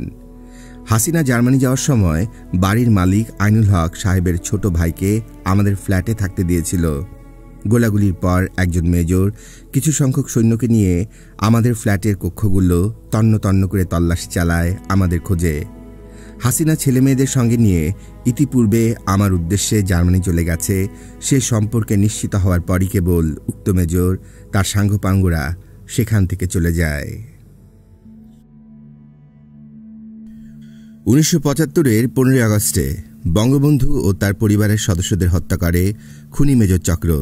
তাদের দেশি বিদেশি প্রভু সহযোগী স্বাধীনতার আদর্শ চেতনা বিরোধী মহল ও ব্যক্তিত্বরা ব্যাপক প্রচার অভিযান চালায় তখন বঙ্গবন্ধুর ভাবমূর্তি, সম্মান, মর্যাদা ক্ষুণ্ণ করার জন্য। এ কথা বলা নিষ্প্রয়োজন যে তাদের সে হীন চক্রান্ত ধোপে টেকেনি। বাংলাদেশের আপামর জনসাধারণ তাদের অপপ্রচারে বিভ্রান্ত হয়নি। খুনিরা বাংলাদেশের জনগণের কাছে তাদের প্রাণপ্রিয় নেতা ও স্বাধীনতা স্থপতির খুনি। দেশের কলঙ্ক ও ঘৃণার পাত্র হিসেবে তারা চিহ্নিত হয়ে থাকবে চিরকাল। পক্ষান্তরে বঙ্গবন্ধুর নিখুঁত চরিত্র, খাঁটি দেশপ্রেমিকতা এবং দেশের আপামর জনসাধারণের জন্য অকৃত্রিম গভীর দরদ, অনুভূতি ও ভালোবাসার কথা বাংলাদেশের জনগণের অন্তরের গভীরে রয়েছে, থাকবে চির অম্লান। এদেশের জনগণ বঙ্গবন্ধুকে একজন দলনেতা হিসাবে যেমন অনাড়ম্বর জীবনযাপন করতে দেখেছেন, বঙ্গবন্ধুর পরবর্তী পর্যায়ক্রমে দেশের অবিসংবাদিত নেতা, প্রধানমন্ত্রী ও রাষ্ট্রপতির আসনে অধিষ্ঠিত হবার পরও তার কোনো পরিবর্তন লক্ষ্য করেননি। বঙ্গবন্ধুর কি বেশভূষা, কি আচার আচরণ, কি বসবাসের অবস্থা, কি বাড়ির খাবার দাবার, কোনো কিছুর কোনো পরিবর্তন পরিলক্ষিত হয়নি। বঙ্গবন্ধুর ধানমন্ডির 32 নম্বর রোডের বাড়িরও কোনো পরিবর্তন হয়নি। তার ওই বাড়ির কোনো কক্ষে ছিল না কোনো কার্পেট, এয়ার কন্ডিশনার বা শীতলীকরণ ব্যবস্থা। দেশের প্রধানমন্ত্রী ও পরবর্তীতে রাষ্ট্রপতির আসনে অধিষ্ঠিত হয়েও ছুটির দিনে কিংবা অবসর সময়ে বঙ্গবন্ধু কতদিন না তার কার্পেটবিহীন শয়নকক্ষের মেঝেতে শুয়ে খেলা করেছেন তার তখন শিশু নাতি জয় ও নাতনি পুতলিকে বুকে পিঠে নিয়ে। সরকারি কর্মকর্তাদের বহু অনুরোধ উপরোধ সত্ত্বেও কোনো দামি শৌখিন চেয়ার, সোফা, আসবাবপত্র, কার্পেট কিংবা এয়ার কন্ডিশনার নেওয়া সম্ভব হয়নি বঙ্গবন্ধুর ধানমন্ডির নিজস্ব বাড়িতে। এসব ও আরও অনেক গুণাবলীর জন্য বঙ্গবন্ধু দেশের জনগণের কাছে এবং ইতিহাসে হয়ে আছেন ও থাকবেন একজন মহান ও বিশাল ব্যক্তিত্বের অধিকারী হিসেবে। এখানেই বঙ্গবন্ধুর ভিন্নতা দেশের অন্য নিকট, অতীত ও সাম্প্রতিকালের রাজনৈতিক নেতা বা নেত্রীদের কাছে। এই জন্যই বঙ্গবন্ধুর স্থান রয়েছে সবার ঊর্ধ্বে এবং তা নিঃসন্দেহে থাকবেও চিরকাল। বঙ্গবন্ধু তার পরিবারবর্গের সদস্যদের ও তার অনুপস্থিতিতে মুক্তিযুদ্ধের নেতৃত্ব দানকারী আওয়ামী লীগের 4 নেতাকে হত্যা করার পেছনে কোনো রাজনৈতিক উদ্দেশ্য ছিল কিনা এবং এইসব হত্যাকাণ্ডে কে বা কারা প্রত্যক্ষ ও পরোক্ষভাবে জড়িত ছিল সে সমস্ত বিষয়ে 1975 সালেই আমার বাংলাদেশের ও ভারতের অনেক প্রবীণ সাংবাদিক ও আন্তর্জাতিক রাজনৈতিক বিশেষজ্ঞ ও রাজনৈতিক ব্যক্তিদের সঙ্গে বিস্তারিত আলাপ আলোচনা হয়। তাদের প্রত্যেকের অভিমত এই যে বাংলাদেশের স্বাধীনতা ও 1971-এর স্বাধীনতা ও মুক্তিযুদ্ধের আদর্শ, লক্ষ্য, মূল্যবোধ ও চিন্তা চেতনাকে বিনষ্ট করাই ছিল এইসব হত্যাকাণ্ড ঘটানোর প্রধান উদ্দেশ্য। বাংলাদেশে সশস্ত্র বাহিনীর বিপুল সংখ্যাগরিষ্ঠ অফিসার ও অন্যান্য সদস্য কোনোভাবেই এই সমস্ত হত্যাকাণ্ডের ব্যাপারে জড়িত ছিলেন না। বাংলাদেশ সেনাবাহিনীর বাংলাদেশের স্বাধীনতা ও মুক্তিযুদ্ধের আদর্শ বিরোধী এবং পাকিস্তানপন্থী অতি মুষ্টিমেয় ও নগণ্য সংখ্যক অফিসার ও সাধারণ সৈনিক কতিপয় দেশি ও বিদেশি মহলের এজেন্ট হিসেবে এই সমস্ত হত্যাকাণ্ড ঘটিয়েছে। বঙ্গবন্ধুর নিজের নিরাপত্তার ব্যাপারে উদাসীনতা তাদের ষড়যন্ত্রের কার্যকরণকে সহজতর করেছিল। 1971 সালে বাংলাদেশের স্বাধীনতা ও মুক্তিযুদ্ধের ফলাফলকে পাকিস্তানের মিলিটারির একটি অংশ এবং জুলফিকার আলী ভুট্টো, মুসলিম লীগ ও জামাতে ইসলামীর কতিপয় নেতা কোনো ক্রমেই মেনে নেয়নি। 1971 সালে মুক্তিযুদ্ধ চলাকালেই সেই সমস্ত পাকিস্তানি ব্যক্তিত্ব এই ষড়যন্ত্র শুরু করেছিল মুক্তিযুদ্ধের সম্ভাব্য চিন্তা মাথায় রেখেই।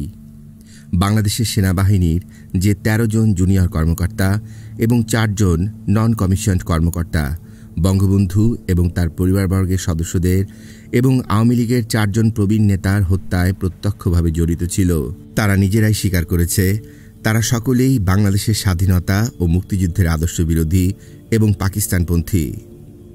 ভবিষ্যতে বাংলাদেশের স্বাধীনতা ও মুক্তিযুদ্ধের আদর্শ ও চেতনাকে বিনষ্ট করার পরিকল্পনা বাস্তবায়নে ব্যবহারের জন্য এই জাতীয় ব্যক্তিদের অনেককেই পাকিস্তানের মিলিটারির এজেন্ট হিসেবে পাঠানো হয়েছিল 1971-এ তৎকালীন বাংলাদেশ মুক্তিবাহিনীতে অনুপ্রবেশ করতে।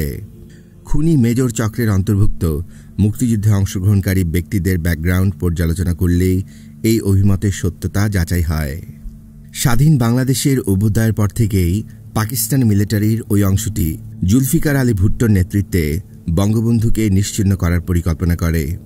এদের দৃঢ় বিশ্বাস ছিল যে বঙ্গবন্ধুকে নিশ্চিহ্ন করতে পারলেই হয় পাকিস্তানের 1971-এর পুনর্ব্যবস্থা প্রতিষ্ঠিত, নতুবা বাংলাদেশ ও বর্তমান পাকিস্তানের মধ্যে একটি কনফেডারেশনের সম্পর্ক স্থাপন করা সম্ভব হবে। পাশ্চাত্যের গণতান্ত্রিক, সমৃদ্ধ ও শক্তিধর দেশগুলো বঙ্গবন্ধু ও তার সরকারকে যতদিন প্রত্যক্ষ ও পরোক্ষভাবে সমর্থন ও সহযোগিতা প্রদান করেছিল, পাকিস্তানের ওই মহলটি ততদিন পর্যন্ত উক্ত পরিকল্পনা বাস্তবায়নের সুযোগ পায়নি। 1975-এর জানুয়ারি মাসে বঙ্গবন্ধু দেশে একদলীয় রাজনৈতিক ও শাসন ব্যবস্থার প্রবর্তন পাকিস্তানের ওই মহলটির হাতে সে সুযোগকে তুলে দেয়। এর ফলে তখন মার্কিন যুক্তরাষ্ট্র ও জাপান সহ পাশ্চাত্যের সমৃদ্ধ দেশগুলো বঙ্গবন্ধুর উপর বীতশ্রদ্ধ হয় এবং আস্থা হারিয়ে ফেলে। অতঃপর মার্কিন যুক্তরাষ্ট্রের প্রশাসন, বিশেষত সিআইএর কাছে সবুজ সংকেত এবং লিবিয়ার প্রশাসন, বিশেষত এর রাষ্ট্রপ্রধান কর্নেল অবসরপ্রাপ্ত গাদ্দাফির সম্মতি পাওয়ার পর পাকিস্তানের মিলিটারির ওই অংশটি জুলফিকার আলী ভুট্টোর নেতৃত্বে তাদের দীর্ঘ 4 বছরের পরিকল্পনা বাস্তবায়নে বাংলাদেশের সেনাবাহিনীতে তাদের এজেন্ট, গোড়া পাকিস্তানপন্থী ও সাম্প্রদায়িক সদস্য এবং পাকিস্তানপন্থী রাজনৈতিক দলগুলোর বিশিষ্ট নেতা ও আওয়ামী বিরোধী অন্যান্য মহল ও ব্যক্তিদের সহায়তায় 15 আগস্টে বঙ্গবন্ধু ও তার পরিবার ও নিকটতর আত্মীয় স্বজনের সদস্যদের এবং 3রা নভেম্বরে আওয়ামী লীগের 4 জন প্রবীণ ও বিশিষ্ট নেতা যথা সৈয়দ নজরুল ইসলাম, ক্যাপ্টেন অবসরপ্রাপ্ত মনসুর আলী, তাজউদ্দিন আহমেদ ও AHM কামরুজ্জামানকে হত্যা করে। পাকিস্তানের বাংলাদেশি এজেন্টদের মধ্যে মাত্র অতি সীমিত সংখ্যক ব্যক্তিকেই যথা খন্দকার মোশতাক আহমেদ, তাহিরউদ্দিন ঠাকুর, মাহবুবুল আলম চাষি, lieutenant colonel Faruk, lieutenant colonel Rashid, major অবসরপ্রাপ্ত ডালিম এবং জনাকয়েক হাবিলদার ও সুবেদার নায়েককে অবহিত করা হয়েছিল যে 1975-এর 15 আগস্টে বঙ্গবন্ধু ও তার পরিবারবর্গকে হত্যা করতে হবে। বঙ্গবন্ধু ও তার পরিবারবর্গের সদস্যদের, আওয়ামী লীগের 4 নেতা ও পরবর্তীতে বাংলাদেশের সেনাবাহিনীতে স্বাধীনতার পক্ষের অনেক মুক্তিযোদ্ধা অফিসার ও সদস্যকে হত্যা নতুবা ক্ষমতা থেকে অপসারণের মাধ্যমে জুলফিকার আলী ভুট্টোর সরাসরি নেতৃত্বে গৃহীত ও পরিচালিত পাকিস্তানি সামরিক বাহিনীর ওই অংশের উক্ত পরিকল্পনা অনেকাংশে সফল হয়েছে বলে অনেকেই অভিমত ব্যক্ত করেন। প্রিয় শ্রোতা, আমরা শেষ করলাম বঙ্গবন্ধু জামাতা ডক্টর M.A. ওয়াজেদ মিয়া রচিত বঙ্গবন্ধু শেখ মুজিবকে ঘিরে কিছু ঘটনা ও বাংলাদেশ এই গ্রন্থটির 1961 সাল থেকে শুরু করে 1975 সালের শেষ পর্যন্ত অংশটি।